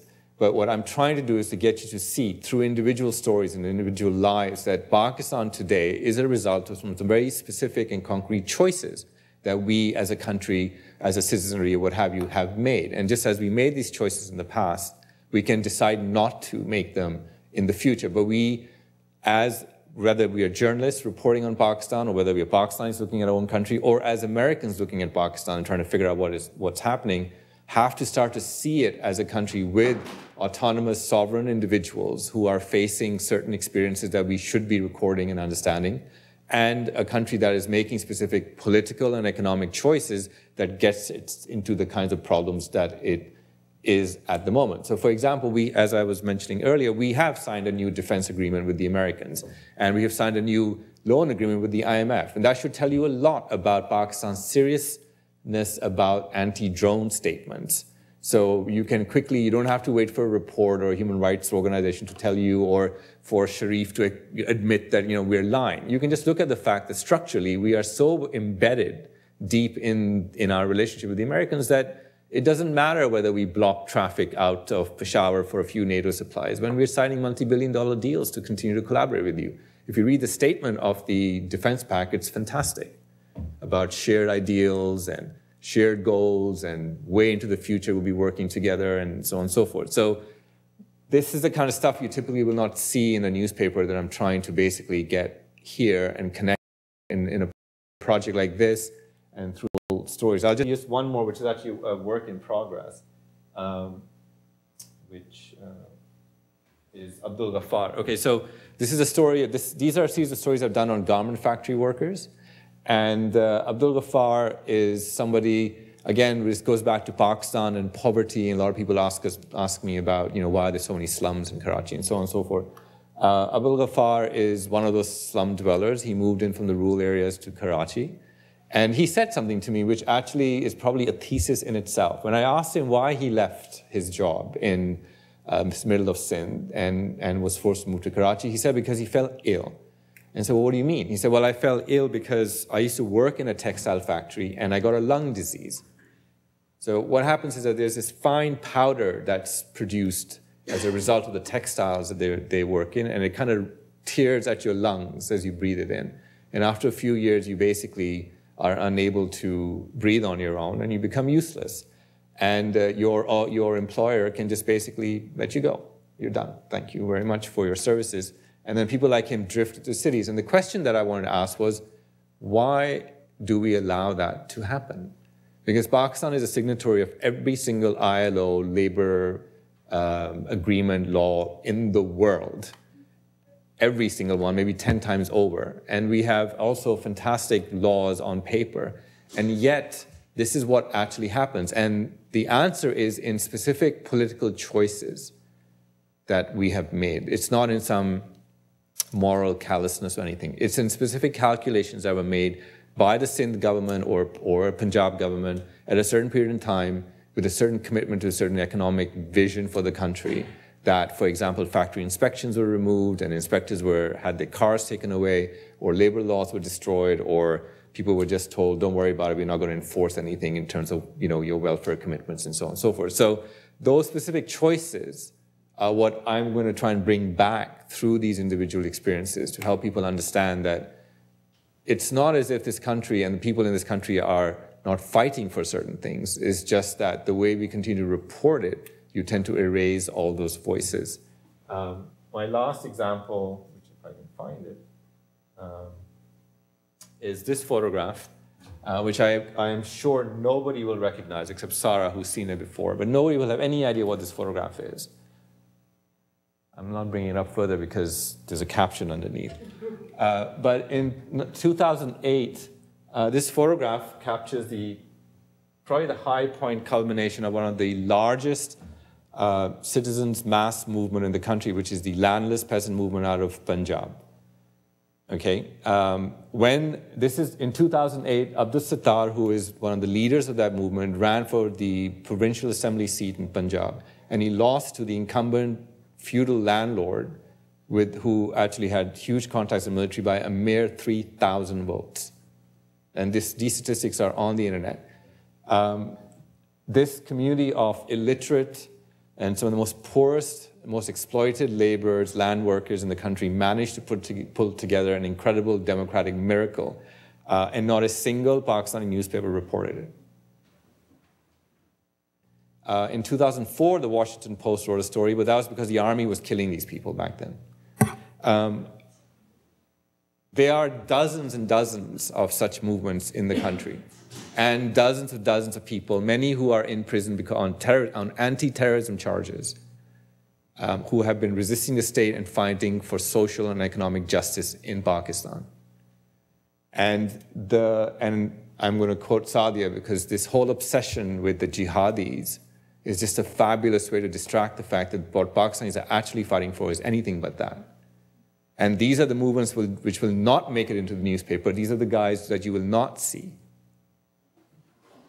And these are the stories that you have to begin to tell if you're going to, in some way, shape, or form, try to understand what is actually happening in Pakistan, what is being, who is being used, what are the narratives that are being spread. and why they are being spread. Thank you.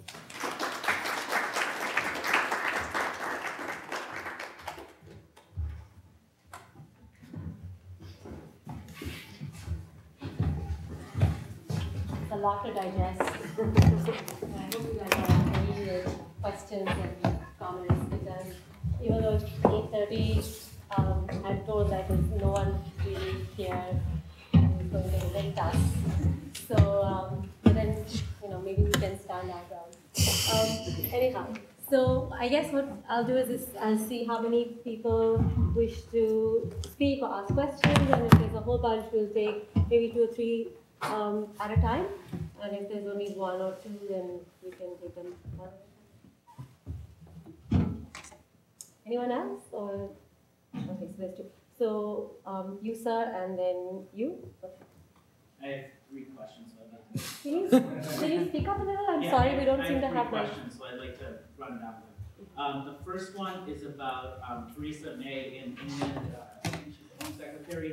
She's been engaging in a process known as citizenship stripping, and I've been wondering how that's affecting the war on terror, seeing as the UK and US are kind of partners in this. Second, recently there was a judge who threw out, I can't remember the actual ruling, but essentially it was a xenophobic ruling on basically the NYPD's surveillance program within the city, and basically said that Muslims who wouldn't otherwise be harmed if the AP hadn't revealed this program because they didn't know about it, essentially saying that it was okay to do that. So reflections, thoughts on that. And the third question, I saw in the news I think today, that basically the Pakistan state is now attacking the places that US drones have attacked before within the last day with their own fighters. So I was wondering just kind of that state collaboration and reflections on that. So it's kind of did you want to go ahead and ask your question too?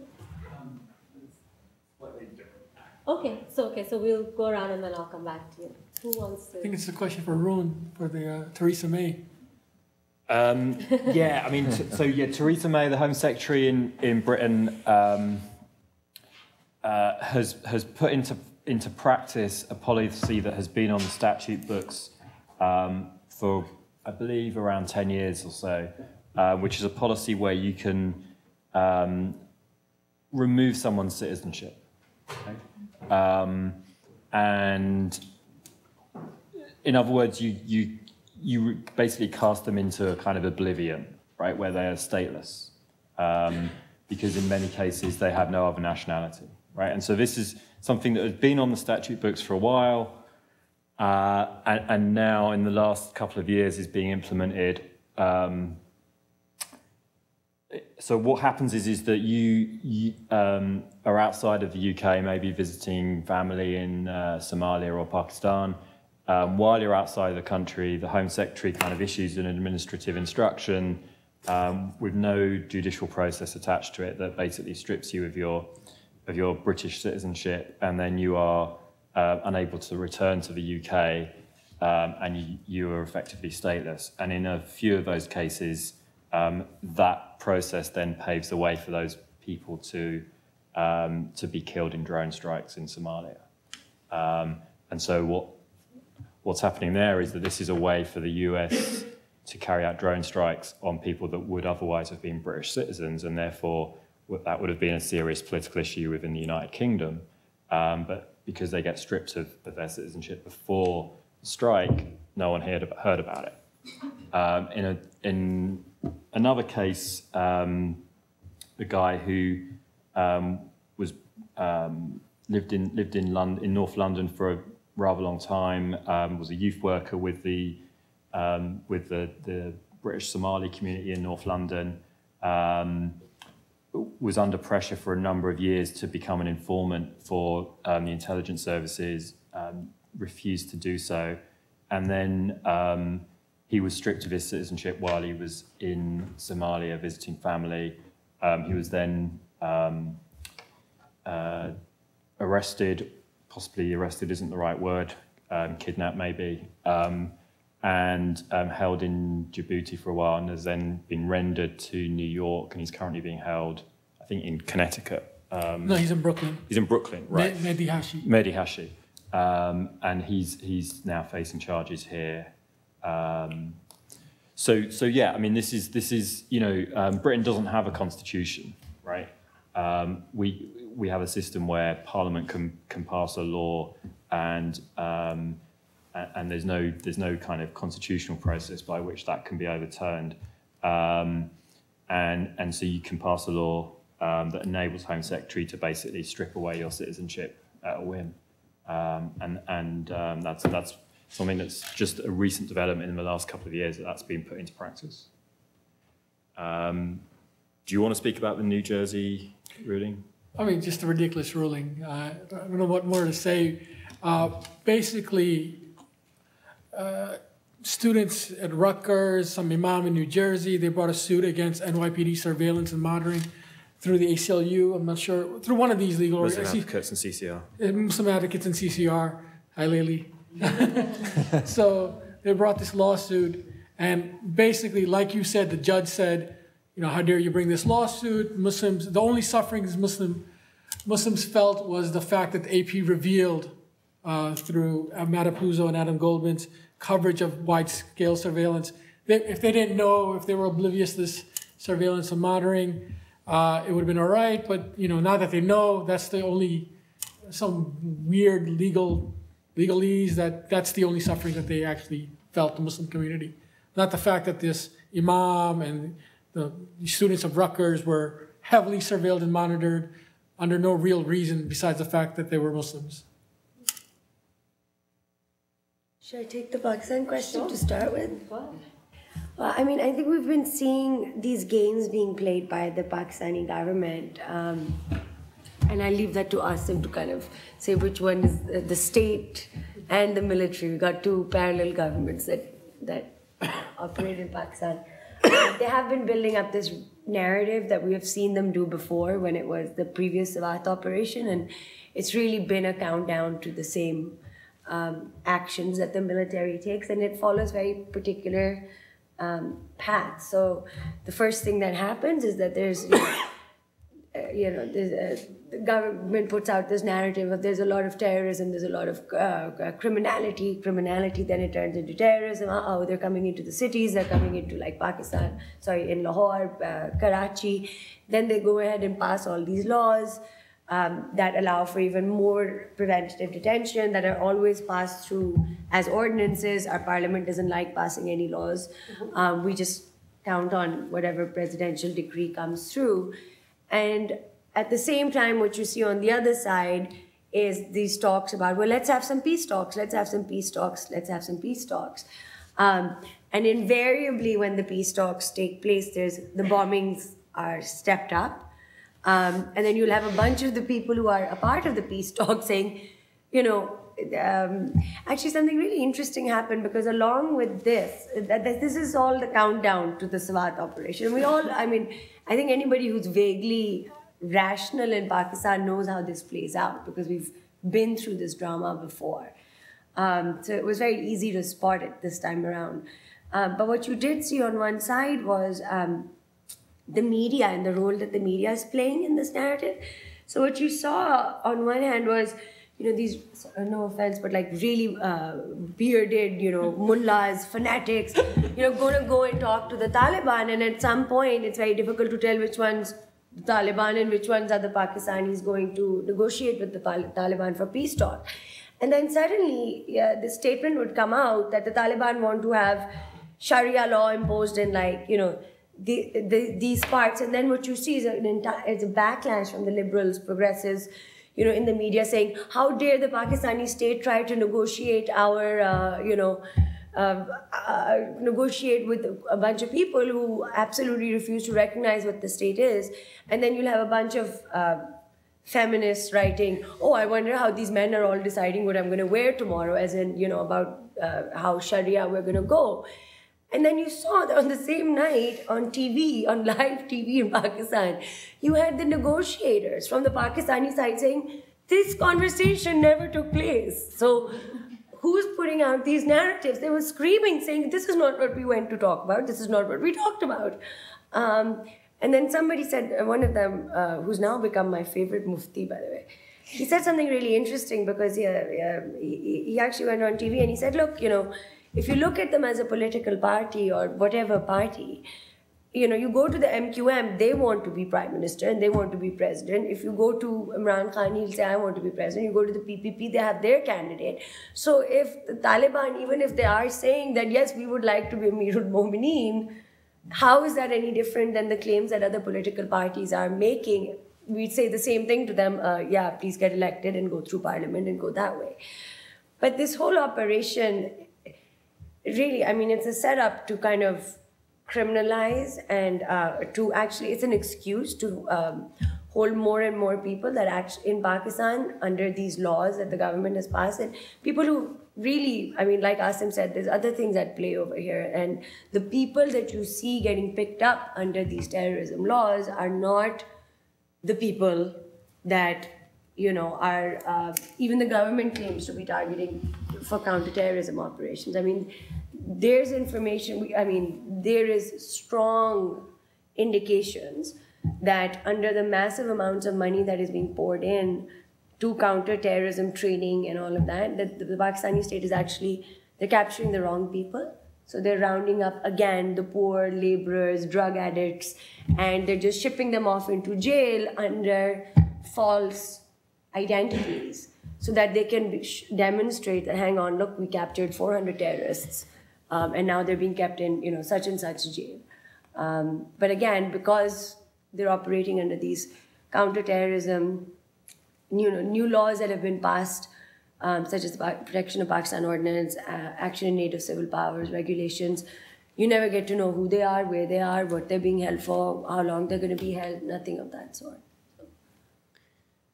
I think just going back to your last question about the operations, the army, people in Waziristan, and I'm speaking specific, in the tribal areas in general, are, the tribal areas, as many of you may already know, are not governed by the Pakistani constitution. They're governed by still British-era colonial regulations called the Frontier Crimes Regulations that, allow for collective punishment, allow for a whole host of draconian policies. It was only in the last election this past year that the people living in FATA, the federally administered tribal areas, were able to actually have functioning political parties.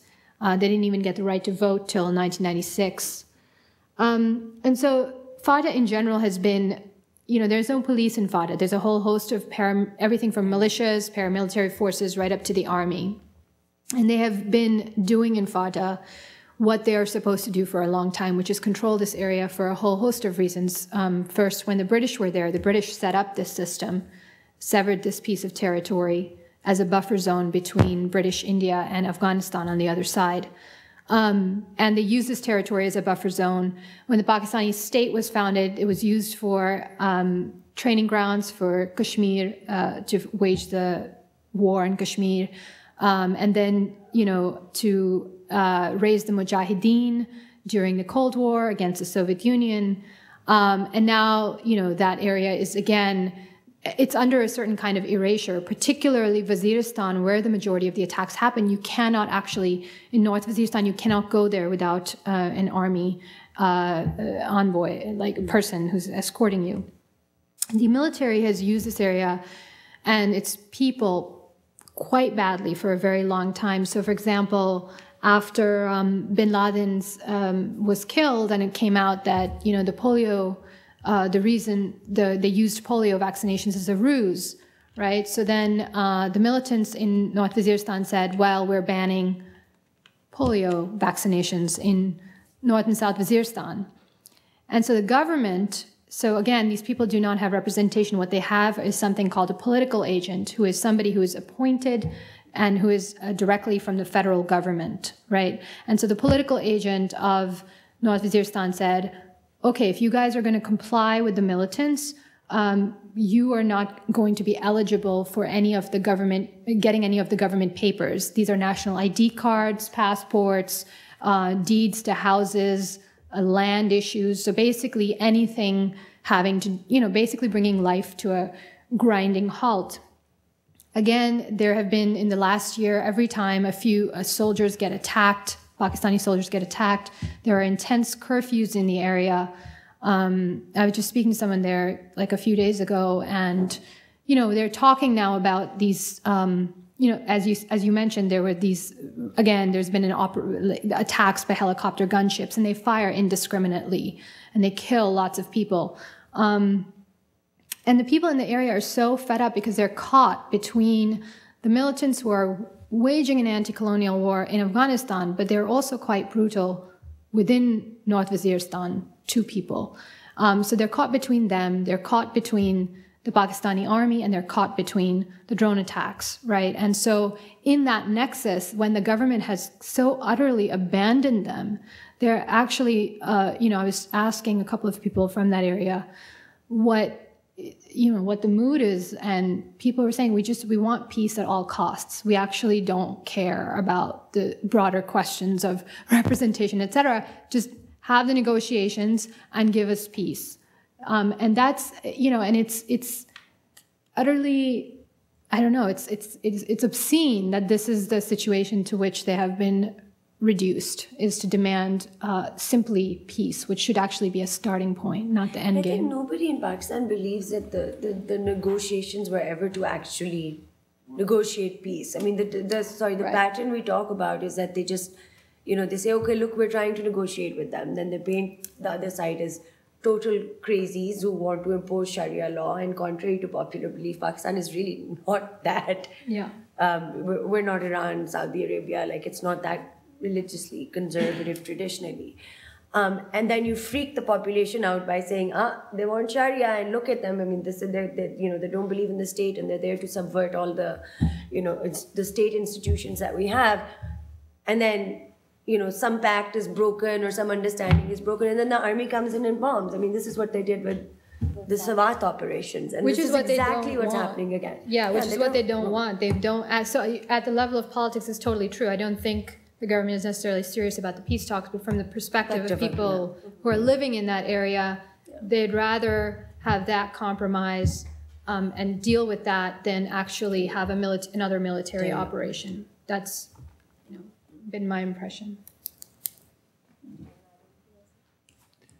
No, I mean, it's even if Pakistan didn't believe in this narrative, once you sold a certain story, you're going to have to stick with it. You sold a story that this is a haven for Al-Qaeda fighters. How are you going to come back, wake up one morning and say, oh, actually, and they started this nonsense back in 2003 when the first military convoys went in, when they did their first, remember they did their lashkars that were running around the mountains looking for Al-Qaeda hideouts, and back at least until Naik Muhammad was killed, you could go in, and I went in with these lashkars in 2004. And it was all a fraud. It was a fake. We wrote about it. The army would convince people to go and say, find Al-Qaeda hideouts, and these people would find these fake hideouts and hand over these fake men and say these were Al-Qaeda fighters. And I was there watching this stuff, and we wrote about it, and it was just a game. And because the game you have, at least again, I can only work with public data, but the game you want to play is, yes, there's Al-Qaeda and there's terrorists, and here they are, they're TTP one day, and in Balochistan, they are, Lashkar Jangvi and so on. This is just politics by other means. And certainly in Balochistan, it's very obvious that the religious fanaticism is state-supported. I know that people get very upset when I say that, especially in open society. But I have said so, that this sectarian violence against Shia Hazaras is part of state policy. It is not sectarian violence against Shia Hazaras. It is part of state policy to distract from what is happening in Balochistan. So Waziristan, we also have some strategic goals in Waziristan. We, as in the military, the state has, and also this. Now, should we be celebrating like 70-year-long relationship with the American, with the American imperial interest? This is not something that we can just throw away. We, as in Pakistan, we signed it in 1956. We renew it every few years. It's a very, very important relationship. There isn't a single military senior member of military brass who hasn't trained in the U.S. who come here and fought for, like Ziaul Haq, who fought for the Americans in Jordan and elsewhere, and Pakistani soldiers who are in Bahrain right now repressing the peace movements there. You have to look past these geographical definitions don't work anymore. We are looking at factors that go beyond just Pakistani military. The Pakistani military serves interests from Black September in Jordan to Bahrain today, and these are being served at the behest of maybe other nations, including the Americans. So in that context, we need to concoct this war, because the Americans are pulling out and someone has to continue to fight this massive Al-Qaeda presence, which is not going to disappear, as we concocted the Swat war. Because in Swat, I can tell you from personal experience, while they were hunting for the head of the TTP, Maulana Fazlullah, running around with the tanks in the streets, I was having breakfast with him. And he was sitting right there. It wasn't even a kilometer away from the closest military checkpoint, and we could walk in with my fixer and sit with him for 2 hours, and outside the military is like, yeah, it's a manhunt. You're like, okay, really, I mean, because you can't go to these areas, because they only take you on tours. After the Swat war, I remember they took the New York Times on this tour of the war zone. And there's this great video of this completely, sort of deer in headlights CNN journalist being taken into a cave. And they bought out these weapons from 1857. And I'm looking at this guy like, are you serious? Do you really think that a military that has the weapons we do was fighting men who have, what are they called, those, blunderbusses or something, And they took them on this tour. It's on the New York Times poll. I wrote about it on my blog and so on. I mean, we got upset about videos of them thrashing that woman in Swat, speaking of feminism that we love so much in liberal Lahore and so on. But a few days later, when videos appeared about Pakistani army lining up men in Swat and shooting them point blank, no one said anything. No one said anything. One was true because it fitted a narrative of liberalism or whatever it was, whether it was true or not, nothing, it was enough. The video was enough. The next one, which showed an actual war crime taking place by our state organizations, nothing was said. Men were being lined up and shot. And when civilians said that was what was happening, you just ignored it. Now they're doing the same. If they're telling you that they're killing civilians, we just dismiss it because the state says no. And you have journalists who are, in fact, if you look at, we have had these discussions, and Declan Walsh and I have had a back and forth on this. If you look at the way Pakistan is reported and these wars are reported, 95% of the sources of those reporting are going to be official government, either American or Pakistani sources. They have absolutely no independent. I remember Carlotta Gall once wrote a piece that they have discovered that 95 Al-Qaeda soldiers, fighters have come across the border from Afghanistan. This is a woman who's never left Islamabad. How did Carlotta Gall count 95 Taliban or Al-Qaeda fighters, let alone Taliban, coming across the border in Pakistan? So your sources are controlled. We are not allowed to go in anymore. They claim humanitarian crisis. We can't go in to confirm anything. Nobody can go in. They're just making these things up. So, and it's not. We're not being allowed in because it's the Pakistani state that you can't go. Yes, it's the Pakistani state. You ask people from Waziristan, they're like, come with us. They're very nice. We'll let you in. But it's the military checkpost that will not let people in. So. To say that it's all, even to say, that it's not real would be unfair. But looking at the evidence so far, just the way we draw conclusions about Bagram, because I have no evidence about Bagram. But if someone tells me, oh yeah, there's no more torture in Bagram, but I can look at what's happening in Guantanamo where there is oversight and torture continues, I'm just laughing and saying, are you really kidding me? So you have this perfect prison where you have no oversight whatsoever. Yeah, there's no torture there. They're actually really nice to them. Where, it's drug rehab, whatever. So we have to look elsewhere to deduce. That's all I'm left with because I have not. So you've been lying all these years. At least from 2004, I have evidence that we were lying about the presence of these fighters there or who these men were and what we are doing there to show that we are very committed to the American narrative of the war, which is what it is. We are now in the service of an adopted, purchased narrative, which needs to be sustained because we have invested so much in it. How are you going to explain that 500 men were sold as Al-Qaeda fighters to the Americans and suddenly say, oh yeah, actually no, No, you're going to continue to argue that they are Al-Qaeda men. What do? You're going to detain them when they come out from Bagram without never having been charged, never having been accused of a crime.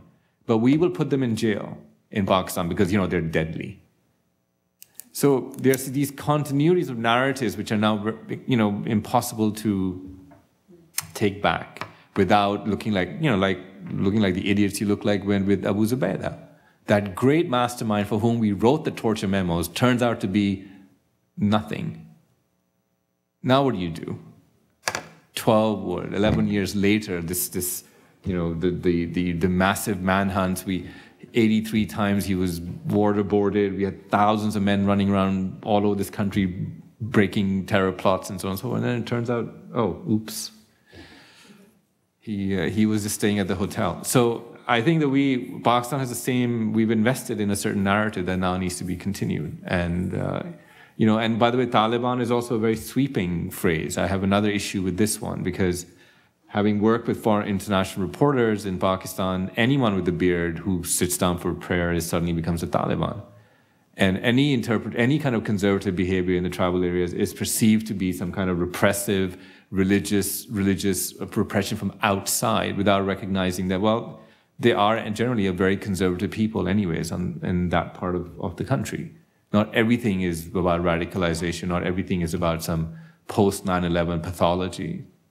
But it gets easily painted that way because Taliban is Taliban, and that seems to fit a nice, clean narrative. So I think there's some problems of, certainly for a journalist, like for me, it's a huge issue of language and labels.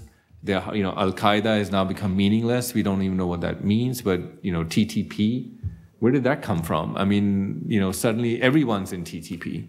Once it was Lashkar-e-Taiba, like 5 years ago, everybody was Lashkar-e-Taiba or Lashkar-e-Jangvi. Now everybody's TTP and so you're working with very fluid language is all I can say because we have no evidence. We're stuck in Islamabad. Foreign reporters get visas for one city. There are huge problems of interpretation and evidence and understanding, basically, which is...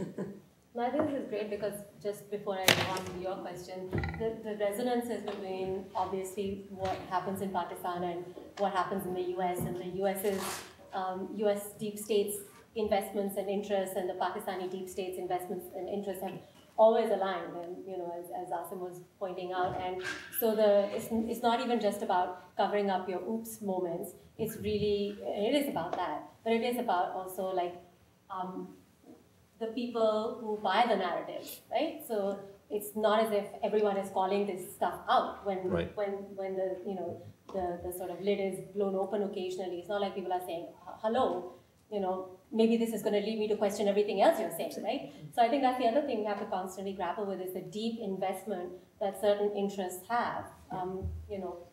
People, ordinary people, as well as people tied to the military-industrial complex all around the world, in precisely these kinds of stories and these narratives, and how do you deal with the cognitive dissonance? That's really the game, right? Just how do you deal with the cognitive dissonance that this might create? But I think the connections are very obvious between the kinds of things that you see in the case of Fahad and others like him, the concocted stories, and it reminds me very quickly of the resonance between the photograph you showed of the F-16 purchase and the celebration of that, and the recent graph that everyone must have seen of the US's military expenditure versus everything else in the US. And it actually just looks like, Pakistan's.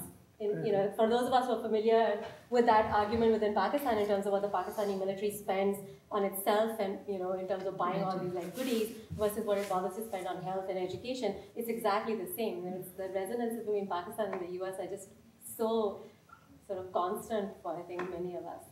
By the way, sorry, just the one point you made. Did anyone read the court ruling on the NYPD surveillance? Did you read? It's very interesting because towards the end, the judge, God bless him, he actually says, well, what after 9/11, what did you expect would happen? Right? I mean, 11 Muslims, apparently Muslims, carried out this act. It's inevitable that we would then scan every single bloody Muslim in this country. So why are they so surprised? He actually acknowledged that, there is a racist generalizing element to it, and and it was fine. And in Pakistan, it's the same. that you have arrived at a point where it's okay that we can, you know, carry out these actions against certain kinds of Pakistanis. I mean, Burqa Avenger, for example, the cartoon that all the liberals love so much, you know, depicts a generic, you know, Muslim, radical, bearded kind of person who is actually beaten and killed quite frequently in these cartoons. So you have this sort of, you know, we have created our own sort of delusional idea of what fanaticism and so on looks like, and we do associate with something we also recognize as Muslims, because, you know, we in Lahore, we are not like those Muslims, we are, you know, cooler Muslims. And we are now worried about the uncool Muslims. So we've gone to that extent. So I think this kind of, this, you know, and I think this is where Arun and your work probably touches on this. There is a very deep sort of racist, underpinning to all of this, which is not just here, it's also in Pakistan, about how we speak about these people in Waziristan or these TTPs, you know, imagine what TTP is, or anyhow, that they can be dealt with through these draconian laws which were passed a month ago. They can be left in prison, they can be, or they should be droned. There's support. Many in Pakistan, you know, people have said dinner parties, like, you know, we should be bombing more. We should nuke these areas. You know, these people are, you know, they're sick. They're, you know, this is the way we talk about it. No one talks about law. At least here, you know, I agree with Madhya completely, but at least you guys, you know, here there is a discussion about legalese. Pakistan, there's no discussion about law. You know, it's not. It's about action. We want action. So a question with the focus on Karachi. So usually in the wake of warfare and fighting and drone strikes, there's usually an increase in violent crime, sexual assault, things like that. So has that been present in Karachi? Have drone strikes actually been in the city itself, or just no? Also, I'm just kind of curious, how is the justice system in Karachi structured, and how effective is it at both getting people who are actually committing crimes, and how many people, like, how is that, how is that the crimes defined, and, you know, how many people are getting convicted wrongly or getting off too easily? How pervasive is the threat of the local government being complicit with just the enforcement of daily life, and how stratified is that? You know, like, is that class, religious, gender, etc.? Yeah, I mean, Pakistan actually has a pretty what's the word for it? There is a legal system, and it has been around for a while. It's modeled on the, again, it's left over by the Brits. There was an attempt under the Zia years to bring in more and more Islamic jurisprudence and Sharia, but it's a real hodgepodge of colonial common law with this kind of badly superimposed certain sections that are supposed to make it more compliant with a particular brand of Sharia. But the criminal justice system is quite established. I mean, when you compare it to something like Afghanistan or something, we do have institutions, and we do have system. Now, how is it applied? I think the problems that plague the criminal justice system are the same as they would be actually to the United States as well. I mean, Pakistan has the largest death row population in the world because we have over 23 crimes that merit the death penalty. That includes cyber crimes, and it also, that was a post 9/11 thing, another ordinance passed by the president very quietly. And they also include murder and blasphemy and a bunch of, those kind of things. So how is the death penalty applied? Same way as you would see it being applied here, where you see the very, very poor and economically disadvantaged people being sentenced to death. You don't see the rich people coming, being put on death row and actually ending up being executed. There is massive corruption within the police. There is intimidation on the part of the judges as well in certain areas. Karachi is a very different beast, though, and maybe these two can speak about Karachi, because I'm from Lahore. So compared to what, Lahore is very homogenous, and we have our own system going on. But Karachi is plagued by, the violence in Karachi is due to things that these guys can talk about better. But what we do see, we do have some cases in Karachi, and what we do see is the judges, up until the High Court as well, being incredibly prosecution-minded because they are very aware of the high level of crime, blah, blah, blah, in their city. And so you see them being a lot less sympathetic towards granting anybody, even bail, for example. Somebody would make a clear case for bail, wouldn't get it in Karachi because of the high crime rate. And again, what you are seeing now with the recent focus of the Prime Minister and his one of the first things he did was he went to Karachi himself. He hardly turns up in Parliament, which is 5 minutes down the road from where he is. He's hardly ever turned up in Parliament, but he did go down to Karachi. And the whole push was, we need to get Karachi under control. There's, after Waziristan, it's, Karachi is going to, all the terrorists are moving there.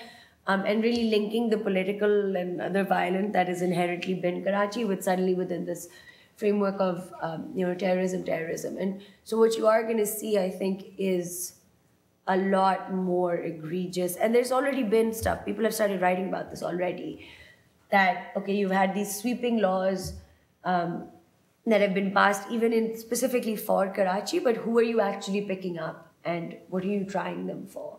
And that there's a lot of human rights abuses that are now starting to take place within this new narrative that's being forced onto Karachi. Well, there hasn't been any drone strike in a city in Pakistan. There may be one soon, but as I don't think they'd ever dare do it in Lahore. Quetta maybe. The American citizens that they're chasing. But not Lahore. Yeah, but they haven't done it in the city. So I think the closest was. All the politicians live there. They're not going to want their, their homes droned. What kind of police violence is it? Is it more like quiet or is it more police violence? Yeah. No, it's extrajudicial killing. So they'll have encounters, police encounters. There'll be gang warfare. The police and the army and the rangers will be called in, and a lot of people die. But Pakistan has a lot of problems with the police, and just in the regular criminal justice system, the police torturing. It's endemic and it's systematic. So then Karachi has again a whole host of other people. You have the, what is it called? Not the frontier corps, the Rangers, right? Yeah. You have the Rangers there, which is a paramilitary. But I mean, the police in Pakistan and as in India, they are not, it's not an investigative force. Again, looking at the legacy of how police was built or put together in the colonial regime, they are basically a riot control force. And by and large, maybe a few sophisticated areas in the cities of Pakistan, but by and large, the police is really just a controlling mechanism to keep sort of the population under control, and they're not able to, they have no skills really to do investigative work, forensics, and things like that. That's not what they do. What they do is they come and beat the shit out of you and get you to confess, and just go and get people that other people want. That's sort of their main function. But they're trying to change that. So there's a huge focus on police reform and these kinds of things going on. Have been going on for a few years, but. If you go out of the main city or go out of one nice neighborhood, Karachi, you'll see the police are like goons, basically. You get a phone call, they act. If they don't get a phone call, they don't act. I've seen a lot of that, like in Punjab. If a murder happens, they're not going to move until the phone rings and says they should go check it out. So. Again, lots of connections between the police and the US as well, in terms of the function that they serve often. Hi. I used to work for a press freedom group called the Committee to Protect Journalists. We did a very extensive report on violence against journalists in Pakistan and the cycle of impunity involved. And I'm just wondering, obviously these are people who were touching on some of the very issues that you have been working on and talking about, and that are in a way a threat to the narrative that's been constructed and that you have described. So I'm wondering what kind of, have you in your own work faced any of this, and do you see any way out? Sorry, we need to be out of here in about 5 minutes. There is someone to kick us out. There is someone to kick us out. There's always somebody to kick you out. I've got no threat. Are we still recording? especially going Are we still into recording? Are you still recording? Into the... Are we still Especially recording? going No. into the tribal areas, you know. You're just on line. What kind of resistance have you faced on a personal level? I mean, when I've gone to Balochistan, there's been stuff. When you go to South Punjab, which is sort of a lab for the state to produce and collaborate and work with these various non-state actors, you do get followed, and I've had interactions with the intelligence agencies. And also Balochistan, they're tracking you wherever you go. I haven't had, I went to Savat after the operation in 2009. But the thing is, in my case, it is on the one hand quite dangerous, but it's first and foremost, it's dangerous for the journalists, the local journalists. So Hayatullah Khan, for example, in I think 2006, if I'm not mistaken, he was one of the first journalists who got the shards of the missiles from drone attacks, right? And they said made in the U.S. and he was trying to get that information out. He was abducted and killed. So those are the people that are first and foremost and so for people like me, I am a Pakistani citizen, but I have a certain amount of social and cultural capital, as I think everybody does. So it doesn't mean it's not dangerous, but it's not dangerous in the same way that it is for the local journalists, the like everyday beat reporter, basically. I think in Waziristan, or in some of these conflict areas, what also gets tricky is that many journalists are also informants.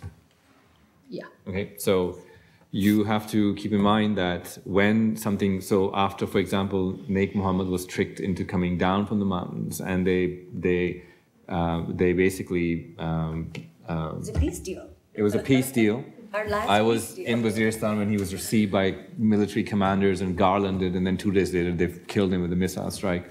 Number of journalists were killed by the local communities because they were then suspected of having acted as collaborators, and then the rest of us fled. But I think also the danger emerges from the fact that, like, someone like me, I'm working with public information. I'm not doing like any, great investigative pieces. So the state doesn't really care so much about stuff that I may be probing or asking about. I think the people who are in more danger are the ones who are asking the questions that, give us an insight into the background of what's happening. Whereas, certainly I am not working with anything like that. I can work with public information, and I'm going out and meeting people, and people that they don't want us to meet would actually not even be in their homes. They would just, like in Balochistan, or they would just, as they have a press closure all over Balochistan, so the driver will tell you, I won't take you there. The army doesn't have to tell you that kind of stuff. But so I think, the local journalists are the ones who can probably give you more sense of what it takes. So like SWAT fixers have refused, like anything I've suggested that, hey, I want to come and do, they just said no. It's like, the weather's too cold, the food's not ready, stuff like that, which is their way of saying, So, yeah, exactly. Well, that's so they know what the narrative needs to be if they want to keep working. Of course, the threats are always there from the state, and yes, of course. But I think we, are not the ones facing, like, I don't get, phone call, at least not yet. But On that hopeful note. I have a comment and a question. I thought your trailer was awesome. I was just curious, when was it produced or released? It came out in November, and it was on Democracy Now! And Vice actually initially ran it, and then it was on Democracy Now! And we're going to be having the screening at Columbia on, I think, March 12th. But you can see it, all the information is on the website, woundsofwaziristan.com. So, isn't it or it'll be up. And 2-3 other announcements. Yeah. So we have the No Separate Justice campaign has these regular vigils outside the MCC in Manhattan, first Monday of every month. So I hope that some of you will join us there. We have 2 other events coming up while Sarah and Asim are in town. One is going to be in Columbia on Thursday. The 27th. The 27th. And one is going to be at NYU on Friday the 28th. So I hope to see some of you at those events as well. So thank you very much for coming. And thank you, guys. Thank you all very much.